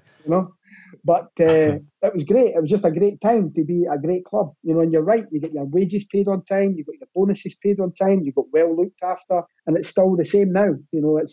I think Jeff should have been someone that the SFA, SPFL should have employed and pick his brains, because everything he said over the years, if you look back at what he said about the finances in the game, has all come true. It was years ahead. He deserves to be, for me, one of the best chairmen that Scotland's ever produced, because when you look at his loyalty to managers as well, and he used to always say he knew who his next manager was going to be, because the managers would come and go Hopefully they were successful, but if they weren't, and if they were successful and poached, he knew who the next manager was going to be. If they weren't successful, he still knew. So he would always have his finger on the pulse of who was doing well, who wasn't doing well, and he would appoint the right manager most of the time. Yeah. You know? So it was just a great time to be at a great club with great people. And that goes from Stuart Duff to the chairman at the top to Stuart Duff, all the way down, every single person. The groundsman, Jimmy, was brilliant. Loved Jimmy to bits. With Bruce at the door for all the years Still there. Bruce has been there. Character, absolutely. The office staff, the catering staff, the chef, and more importantly, Aggie. Aggie was a character. Mm-hmm. So you knew when you walked in if Aggie was talking to you or not. And she would swear at you, she would shout at you, but she had a heart of gold, Aggie. You know, really good person. Jockey Peebles, Athol Henderson, all these people at the club. If you speak to Alan Kernahan, who came to Middlesbrough, Man City, and all the rest of it, happiest time of his career at St Johnstone. Paul Kane, happiest time of his career at St Johnstone. And that goes with a lot of the guys at that time because of the team spirit, because of the camaraderie that we had, and we would battle for each other as well. And I see a lot of that in St Johnstone's team ever since we've left. It carries on. I don't know how they do it. As I said earlier, it continues to carry on, and long may it continue. Brilliant. It's a good club. It's a brilliant club, Dan Sam. Honestly, it's a great club. I love my time there. I love going back there. It's a brilliant club. Appreciate that. Sam. Catch you around, buddy. Thanks, Dan. Cheers, pal. Yeah. Wow, there's a few people that didn't come out of that interview very well, Dan. Yeah, what a character though. A real good laugh doing that. Yeah, that's exactly what you want from an ex-footballer. Just the stories about what happens behind the scenes, especially at St Johnstone. Poor Paul Sturrock having to deal with dog food at his door as well. But I mean, it shows a good atmosphere, and yeah, another guy who's come on and spoke so warmly about St Johnstone, which we've been very lucky to do. It's made getting guests very easy when all the participants are more than willing to come on and chat about their time with the club. But we'll move on to our story about knitting. You stay tuned. It's a thriller. I mean, on the surface of it, as you've just described it, you might think, what the hell's going on? But we were talking to Chris Miller a few weeks ago, and we were talking about superstitions, and then we had a little bit of a chat about our superstitions. We've had a message in from Andy McDuff, one of our show, nice fella, and he's come to us with a superstition that his sister had in the run-up to the 2014 Cup final. So, in the run-into the final, as you may have guessed, Andy's sister started knitting. By the time that Saints reached the final, she couldn't bring herself to pack it in. Obviously saw it as a bit of a lucky omen. Anyway, this didn't just stop at home. She knitted all the way to Glasgow on the bus to the Parkhead. And you might think, well, the needles will get left on the bus, maybe a nice distraction on the way home if things hadn't gone to plan. No, the knitting paraphernalia went with it into Parkhead, and then as soon as the game kicked off, knitting came out, and she just happily went on a merry way throughout the game. I've just thought of something there. How did you get knitting needles into a football ground? I don't know, because I can't even get a bottle of cola with a lid on it. So it obviously had the effect, so I'm okay with that lapse in security. Yeah, well, we're more than happy with that. But anyway, the story, it was obviously a lucky omen, because it ended in glory. So, do you know what, this year? She started it again. She started the knitting. Run up to the League Cup final. Obviously, unfortunately didn't have the opportunity to take the knitting roadshow into Hampden. But all through the games to the final, Andy's sister was knitting away and obviously provided a bit of a lucky omen. So a message to Andy's sister, and Andy, if she can do that again from the first game of next season, we'll be league champions by 20 points. And she'll have a 2.5 mile long scarf by the end of it. And scarves for the whole of Perth. What, if we could find out, if we follow up on that one, did it say what she was knitting? It doesn't, no.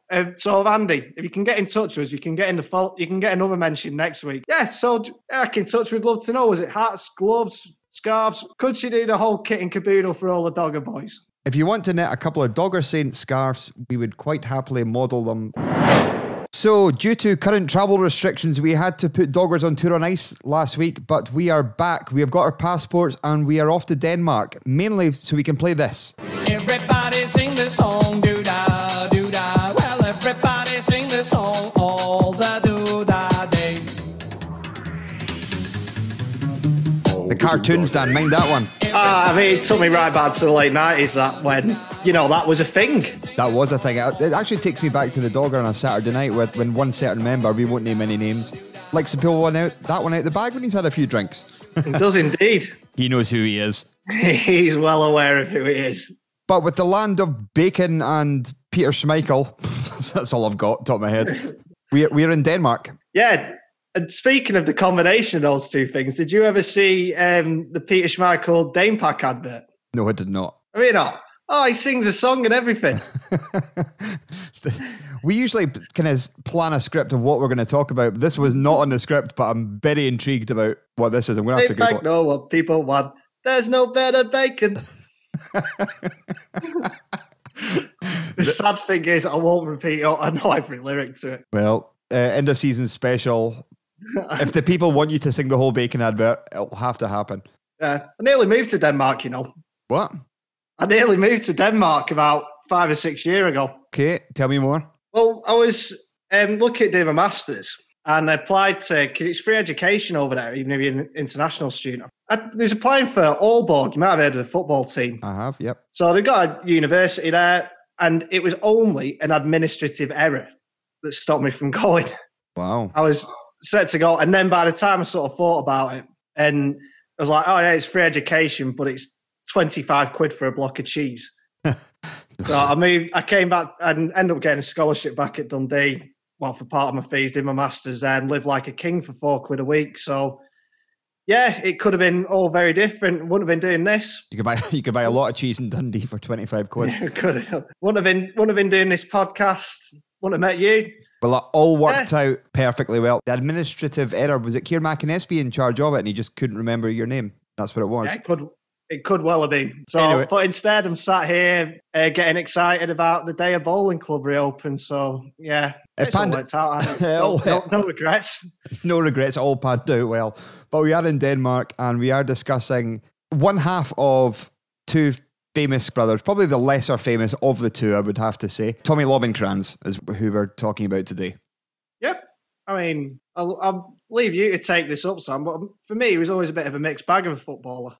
He was a funny one because he played as a trialist. I want to say it was Roddy Grant's testimonial. He played as a trialist and he scored one and he had a game of his life. The fans were chanting there's only one trialist.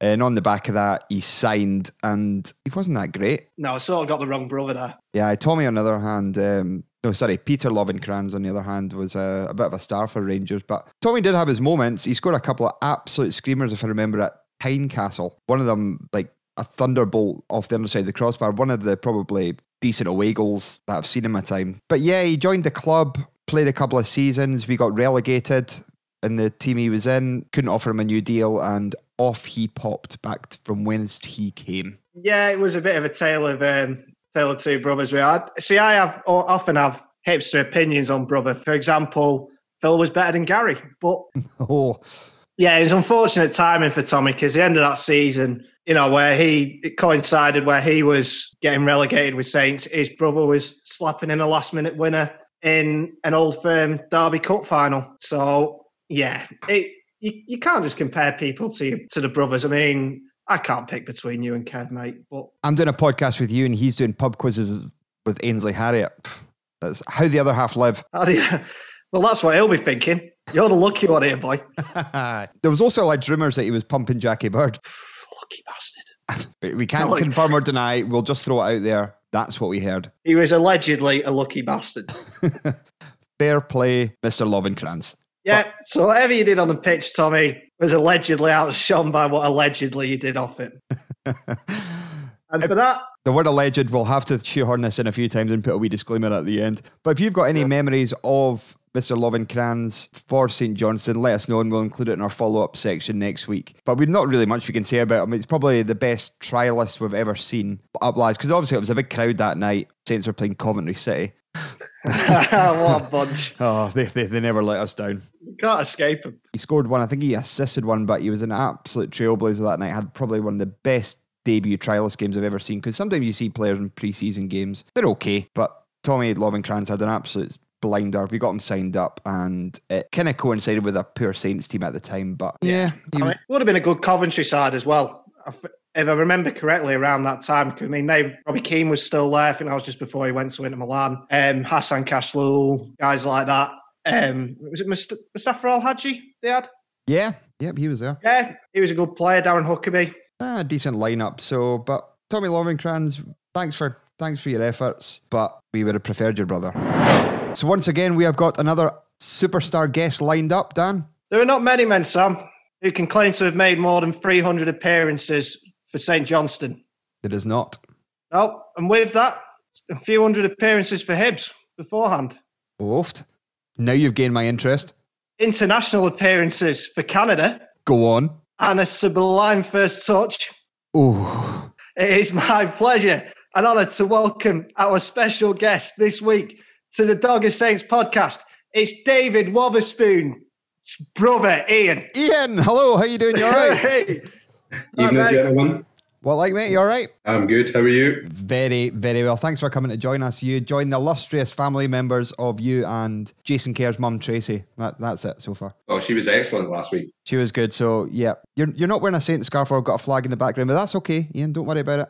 Don't worry about it. It's fine. Just back in my office, my home office. I'll give you that. It's a professional setup and professional surroundings you've got there. So, we'll talk about the cup final. You're a very proud brother, I presume. Proud, yes, of course. Goes without saying, to be honest. It's kind of not cliche. I'm not going to bum him up too much, but the younger brother's meant to look up to the older brother. But in terms of this case, it's probably me looking up to him more the way he goes about his business, But yeah, League Cup final was absolutely incredible. Just glad we weren't there like we were in 2014 for the Scottish Cup. So yeah, but no, it was what an amazing achievement. So have you managed to speak to David this week? Yeah, I've spoke. Not necessarily. WhatsApp's more the conversational chat these days. Just sending WhatsApp back and forth. Plenty of emojis here and there. But yeah, no, I've speak to him regularly on WhatsApp. I've seen him in the build up to the final and spoke to him a few times. But yeah, just he's emotional. We were emotional watching him. Thought it might have been a bit easier after. We've already watched him win a cup before. Seen it, done it, but it's just as emotional the second time round as it is the first. So. Is it sunk in yet that he's the most decorated player in St Johnstone history? Not really, no. I don't think it will until it's finished. I don't think it will until we look back on it in a few years' time. And even then, he's got another 2 years now, so his appearances should hopefully, finger crossed, touch wood, that all goes well. Yeah, you make more appearances, climb up that all-time leaderboard, and then 5-10 years time, when my son's grown up a bit, and you'll be able to go and tell him all about it, and then if I have grandkids or whatever, to explain to him how big an achievement it actually is. This is probably the most successful decade in the club's history, and it's fantastic watching so many even younger players, a few local boys, Stevie May, Liam Gordon, these guys as well. They all know what it's about to be part of the club, and I think that makes a massive difference. What else do you want to cover, Dan? I already know the answer to this, Ian, but just for everyone else out there, I mean, so we were chatting night before the final, and I saw how you were feeling, and I think, put it politely, nervous. Yes, definitely. You always are. Even when just being a Saints fan, you're nervous before like a semi-final or a big game. Going to it, you always feel the build-up. But it's hard to explain the other pressure you feel when your younger sibling is involved in the biggest game. The pressure on him, you want him to do well. When he was at Hibs, when he was playing, obviously I got nervous for him in certain games, like if they're going to play Hearts or something, a big derby, he's going to be on the telly, and you feel that, but you feel the nerves for him. But to be honest, I was more hoping he would play well, but I couldn't give a rat's ass how Hibs got on. But that's just me being a Saints fan, so I wasn't, as long as he played well, I wasn't bothered. Whereas now, obviously, I want him to do well, but ultimately I want Saints to win as well, so it's kind of the balance between the two. But yeah, before the cup final, it wasn't a great night's sleep, to be honest. I can only imagine how he was feeling. And especially that you couldn't get to the game and get pies and bovril and free goodies at half time like you usually do at McDermott, you freeloader. Yeah, I can't sponge off it. The Hampden hospitality wasn't there this time. But funnily enough, at the Scottish Cup final, wasn't it? I didn't go to hospitality for that. We got a family bus through. Cousins, aunties, uncles, granddads, friends of the family, all these everybody on a bus, and went through to Hampden for the 2014 final, and it was what a fantastic day that was. Just the build up with the family and being able to spend it with them, and then see David ultimately lift the cup after 2 cup disappointments for Hibs, and then to see him lift the cup, but also St Johnstone lift their first major trophy. That was an incredible day. So this year was strange because we didn't normally. That's what we would have done. That's what we would have. I say normally, like it happens all the time. We'd be getting the family together, getting on a bus and going through to mark the occasion. But we all had to do it from home. But we had a few Zoom chats later on with the family and speak to them. So everybody's absolutely delighted for him. Brilliant. We'll finish up. His form this season has been colossal at best. It's probably been his best season by, I would say, most consistent season, I think would probably be fair. Do you know what would that be down to? I think it's a mixture of things. I think he seems pretty settled because I think the way Callum Davidson plays, and this is obviously no criticism of Tommy Wright whatsoever, he played differently. David's one of these players that he's got football and brain on him, so he could say, right, you could play almost anywhere on the pitch, apart from in goals, I would suggest. He'd give it a good bash. So Tommy Wright would chop and change things. He liked to tinker quite a lot. He would do, David would get left midfield one week, right the next, centre, and, give nothing but 100% all the time. But with the way Callum plays, he's kind of fixed. He's either out on the left or just in behind the striker, but he's high up the pitch. Yeah. And that's where he wants to be because he gets more of the ball. He's getting it at his feet. He's allowed a bit more freedom, creative license, so to speak. Mm-hmm. And the way that they're trying to play, they're trying to keep the ball on the deck. And I really like watching them this season, and they've been very unlucky not to be higher up the table, taking more points. I just think sometimes David maybe needs to be a bit more greedy. Maybe he's a bit too honest because he's too much of a team player. That's just my opinion from watching him over the years. I just think he needs to be a bit more greedy, shoot a bit more. He might get a few more goals to his tally. But I think generally it's being settled, playing in a certain position, and a bit of creative license, and I think he just seems to be quite comfortable. He's, as you say, consistency this year's been fantastic. Brilliant. Dan? Yeah, just to actually expand on that theme, really, because as you were saying, he's in previous seasons he's played here and there in different positions. It now sort of also he's at the state when you're a bit younger, he's probably more, players are more willing to experience different positions and all that. But he's probably at the stage of his career where he's ready to just settle into have that one set position and really make it his own. Yeah, that's it. It was, even goes back to when he was at Hibs, when he first came on the scene. He's a right midfielder, and he came onto the scene there. He kind of got thrown in the deep end under John Hughes, gave him his chance, and he started really well. And ultimately, young players have a dip in form. He had a dip in form. He came back, started playing, and then the next thing he got put to right back because they struggled. They didn't have enough players, and he got put out of position. He had 2 or 3 really good games at right back, so John Hughes decided, oh yeah, you'll just play at right back then. And he had a couple of good games. And then I think it was Rangers away. I can't remember who was manager at the time for Rangers, but Rangers away. And I think they seen that. So Rangers just put Kyle Lafferty on him. So this is an 18-year-old right midfielder playing at right back with Kyle Lafferty on him, and they just launched the ball up to him, and he couldn't get near him. That was an outball. So he struggled. He had a poor game. He's out. It wasn't, not so much his fault, but he had a poor game that game, and Rangers kind of sorted that out. And after that, he lost a bit of confidence. But again, I think it goes down to the positioning. He can play. He could generally, I believe, play anywhere. His left foot's not as good as mine, right enough, but he could generally give it a bash and play anywhere. And I think sometimes, as much as that's a good thing, it could also be a flaw, and it can be a bit of a problem in terms of trying to build a bit of consistency in a certain position and build up your confidence and your form. Brilliant, Willie, and I appreciate you coming on. It's been an absolute treat having you talk about David, and hopefully we'll see you again very soon. Thanks for having me on, guys. Keep up the good work. Loving the podcasts. Oh, you're a bloody good guy, eh? Oh, what a guy. Now, Dan, I'm not saying that our family member guests are better than our Saints guests, but they're pretty good. They are very good. That was a good interview, that with Ian there. We must move on. And so Callum Davidson's came out in the press this week talking about how the loan system has worked wonders for the current crop of young St Johnstone players progressing through the squad.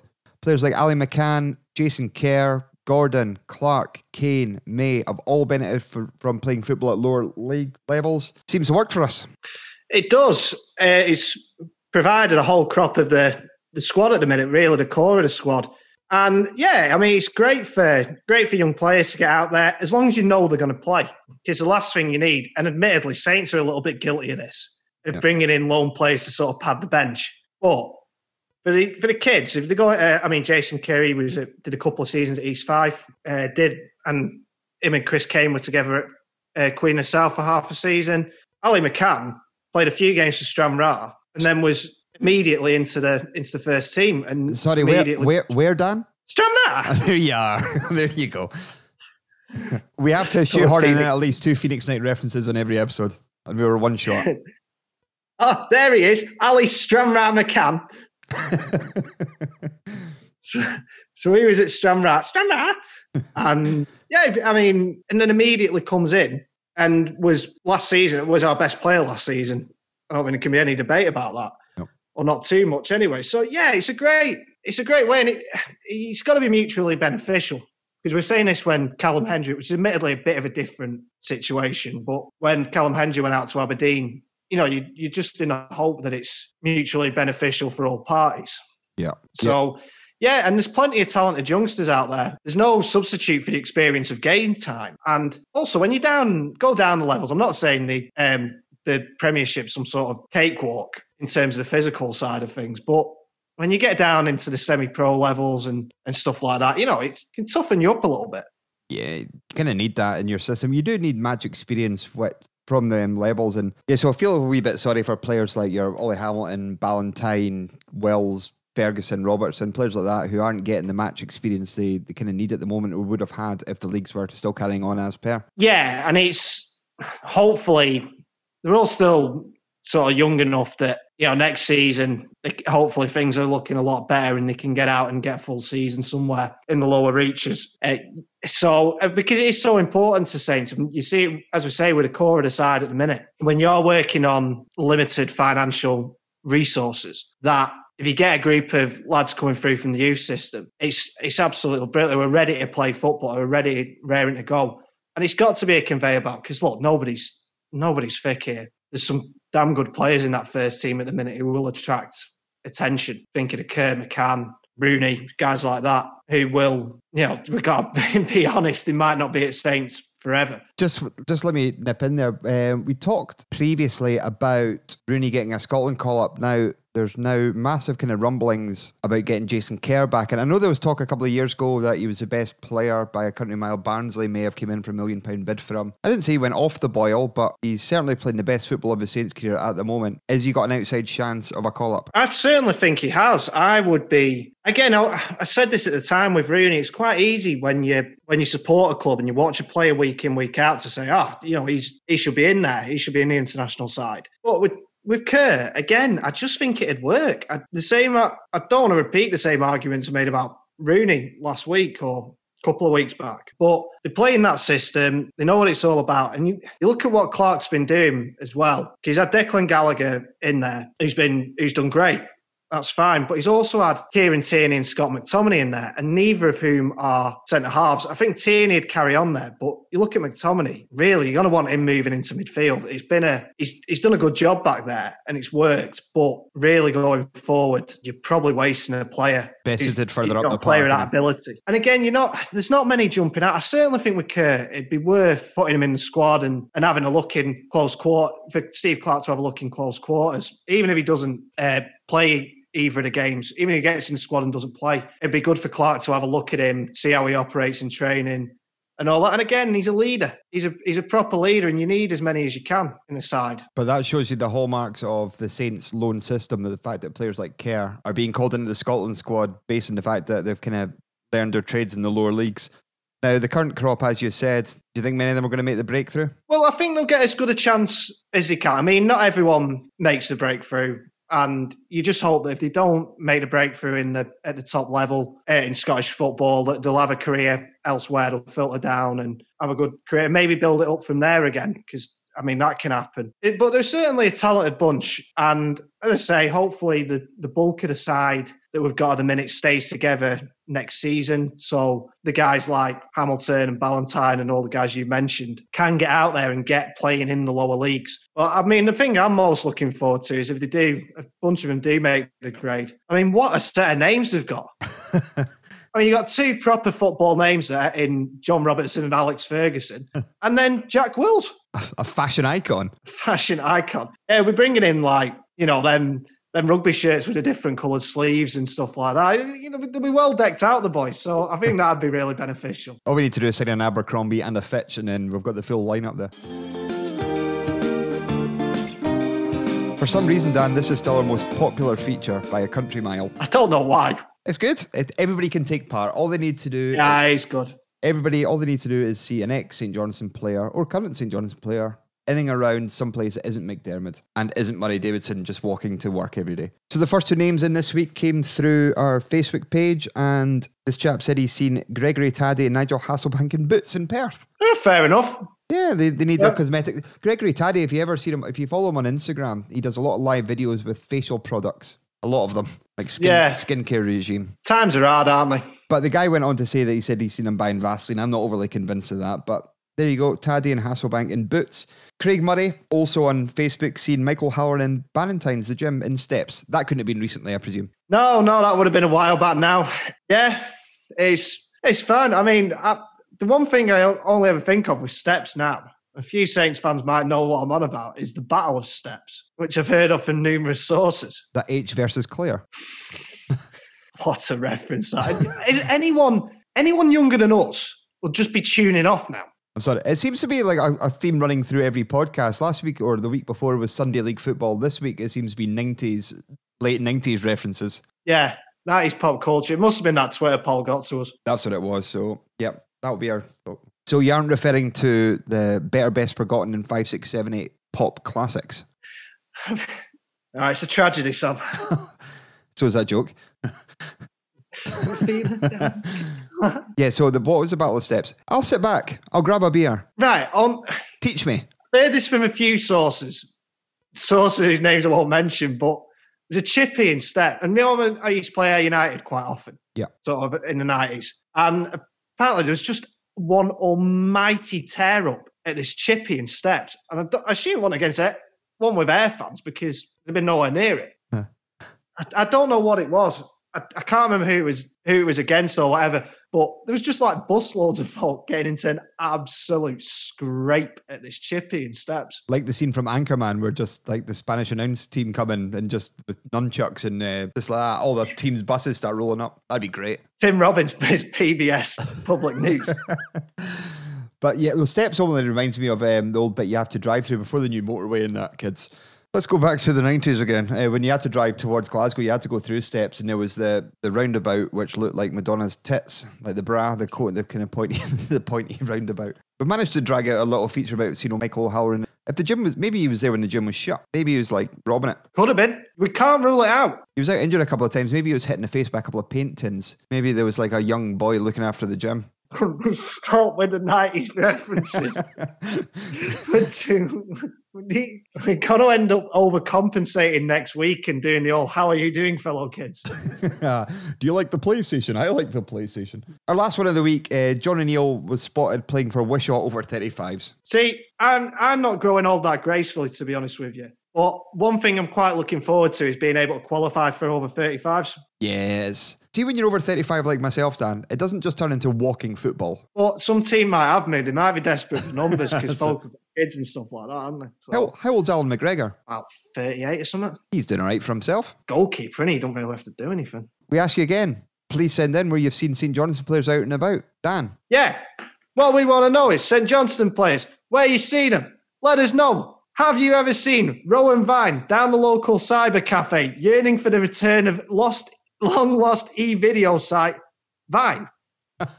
Or have you ever seen Stevie Banks catching the train to Dundee on a Friday night looking right tarty and smart ahead of a blockbuster night at the Mecca Bingo? It's happened. So have you seen it? You let us know. There were some games this weekend. Livy have secured top 6 with a victory over Hamilton. One spot up for grabs during the Battle of the Saints. Will it be St Johnstone or St Mirren? We must better their result. We have to win against Ross County. Yeah, well, I was quite disappointed that Aki's decided not to be at it again this weekend because, I mean, the thing about Martindale is I'm convinced he's just a top hat away from playing the Fat Controller from Thomas the Tank Engine in some really ropey stage version, and could be doing without that in the top 6. First and foremost, we need to beat Ross County. Will we? I think we will. That concludes that section. Yep, there we go. Well done. Good podcasting again, Sam. That's it. That reminds me of the time that I was in Tesco. I don't think I told you about this, Dan. We were wandering around getting some beer before an away trip, and we got called into the food tasting bit at the back of the Tesco in the Creef Road, asking us to try some cake. And So we're all I sitting. bet you had your hand up for that. Oh, do you want some free cake, lads? Yes. So we're sitting down there, we're tasting a variety of them, and we had to mark them out of 10 and write comments on it like, oh, it was really moist and delicious. And sorry, Dan, I know I've just seen you screw up your face with that word. Was it cake? Was that the word? Was it? We're marking down and writing paragraphs of stuff about all these cakes, and I look around at my mate who's just written, good cake. I like it. I feel that's all you need. Was it good cake? It was a delicious cake, so he wasn't far off the mark with it, but I don't think he's going to be in a podcast anytime soon. How was the Saints game? I'll get him on. He sounds like my kind of guest. How was Ross County? Bad. How was St Johnstone? Good. But sorry to interrupt with chat of Tesco and cake. So No, I enjoyed that.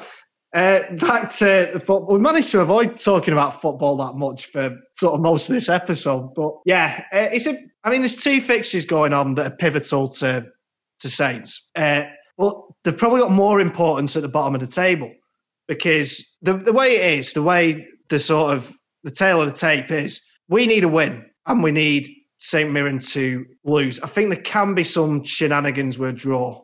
Yeah.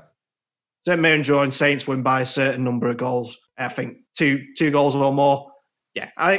But obviously we're playing County and St Mirren are playing Accies. So it's going to be a bit, I think there could be a couple of good tear-ups. To be honest with you, as we've said for a couple of weeks, this is now becoming sort of a secondary sort of interest out of these games. Because really it is about who can get 3 points on the board with relegation. From the Saints' perspective, we do want to finish top six. We want to finish as high up as we can. I think one of the aspects for that finishing top six is you're guaranteed you're not getting relegated and contract negotiations might be able to get pressed on. I don't think we're going to go down anyway, but it just gives you that peace of mind. It gives you a peace of mind. Yeah, like you say, you can start on the work for next season a little bit earlier. And as we said, the guys are professionals. They want to finish as high up the table as they can. It'd be another feather in the cap, but yet another top six finish. So I think we'll beat County because I think we're a better side than County. Well, in fact, I'm going to rephrase that. We're a better side than County. So I think we'll beat them. Accies against St Mirren. Well, we say Accies are at it, but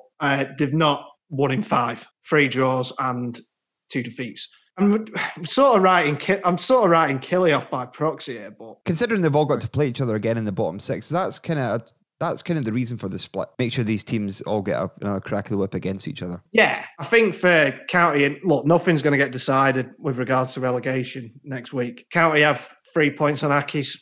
6 points could be it's going to be 6 points or no points. So they are bigger games for those two teams than they are for either of the Saints, but we'll just see how it goes and it'll keep things interesting. In terms of the lineup, again, the Saints team pretty much picks itself and they've all had a week off. You say it picks itself. I know Callum Davidson tinkers with the squad, a couple of players every game. I don't know if we've ever played the same team twice. I'm not big on stats. That's not my scene. Who knows what you'll team out. Michael Halloran might play that right wing back position again if Rooney isn't back yet. Liam Craig has been excellent. Witherspoon will play, but yeah, 2 up top or 1 up top. That's all we can really talk about formation wise. You'd think Melamed and Kane. Yeah, it'll be interesting to see whether Rooney's back. That is really the only point of interest in sort of team selection. We're not doing a particularly good job of bigging this up, really, but I would imagine if fans could get there, I think there'd be more excitement. Yeah. Oh, it'd be a good day because it always is when something's on the line.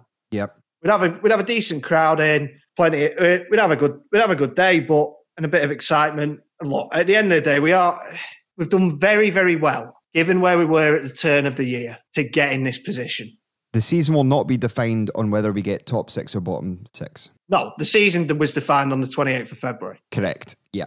But it would be nice to get up there. But either way, I don't think it will be remembered for finishing in the top 6 or finishing in the bottom 6. Whichever side of the split we finish on, we're probably going to be looking towards the mid-table anyway. I think if we do get top 6, though, I think it'll probably give players like Kerr and Rooney a bigger crack of the whip to get into the Scotland team. Yes, I agree with that. So that's a massive bumper episode all finished again for another week, Dan. Oh, it's incredible that we've managed to eke out a bumper episode like that, despite there not being a game of football this weekend. Our thanks to Allan Preston to helping us out with that one. Yeah, that was a good fun. Could have listened to them for a while. This part of the podcast, we like to just do a couple of announcements. You may have seen in the front page of the PA about a Saints fan called Gary Mitchell who had a baby the day after the cup final with his partner Louise. So congratulations to them. I've known Gary for a long time. His dad's a Dogger regular, as you all know. Dan? Yeah, big congratulations to Gary, Louise, and all the family, and especially to Gary, not just on the birth of little baby Lottie, but on a truly fantastic beard. Oh, I've not seen Gary in probably about a year, and I don't think he's shaved in that time, but that is a triumphant beard. No. It's triumphant. It's triumphant. That is the correct word. It's a great beard. Well, if you can Google it and try and find a picture of Gary Mitchell and his beard, it's a sight to behold. But no, congratulations to him and baby Lottie May. He was in the papers talking about how if it was a boy, he was going to call it Sean Rooney, and if it was a girl, he was going to call it Sean Rooney. Yeah. Which tickled me. I think Louise might have stepped in there on either of them, but big congratulations to Gary and the family. Yeah, and Grandad Sandy Mitchell, who's a good Saints story about him was we were going to remember when Saints played Hearts at Murrayfield? I know exactly this story because I was on this trip. So we're all in the pub. The pub's opened at 9 o'clock in the morning. We're all in the pub. Sandy's there first, getting everybody drinks, and we're all having drinks before we get in the bus. We're on the bus and we're on the way through, and I'm looking around and said to my dad, Where's Sandy Mitchell? And he went, he's not coming. And what do you mean? He was in the pub. And he went, yeah, he just heard the pub was opening at 9, so he thought he'd come in. I was nearly charging down the aisle of the bus to tell the driver to stop. Looking like Sandy's outside the pub. Like, I've left him. So we need to say hi to Billy Ingalls as well this week, Dan. Do you know why? Why do we need to do this, Sam? Well, he's listening in Melbourne, Australia. Unbelievable scenes here. We've gone global, baby. We have gone on yourself, Billy. We have indeed gone global. So thanks for listening in Melbourne. But that made me looking at the stats of the pod, which stats aren't my scene. I have had a look on where people have listened to the podcast. And do you want a rundown? Yeah, let's have a run. I know we've got a couple in Canada. We have indeed, Mr. Dazovich. Thank you very much. United States, Ireland, Australia, Spain, Germany, Hong Kong, Czech Republic, New Zealand, United Arab Emirates, Sweden, Belgium, Israel, Thailand, Austria, Romania, China, Finland, Poland, Norway, and South Korea. Genuinely. Incredible. Do you reckon the Swedish sort of got on the back of it after my spot-on Swedish accent a couple of weeks ago? That's what it was. They thought, this guy, we should get him on board for our tourist campaign, our Scottish branch. He can talk the lingo. But all seriously, that is an incredible list of countries where people have listened to the podcast. We've been incredibly lucky to have people, even 100 people listen to the podcast, let alone 10,000, which we're almost at now. It's just yet another thing that's completely taken me aback about doing this and how people have responded. So thank you so much to everyone, whether you're listening in Hunting Tower or Hobart.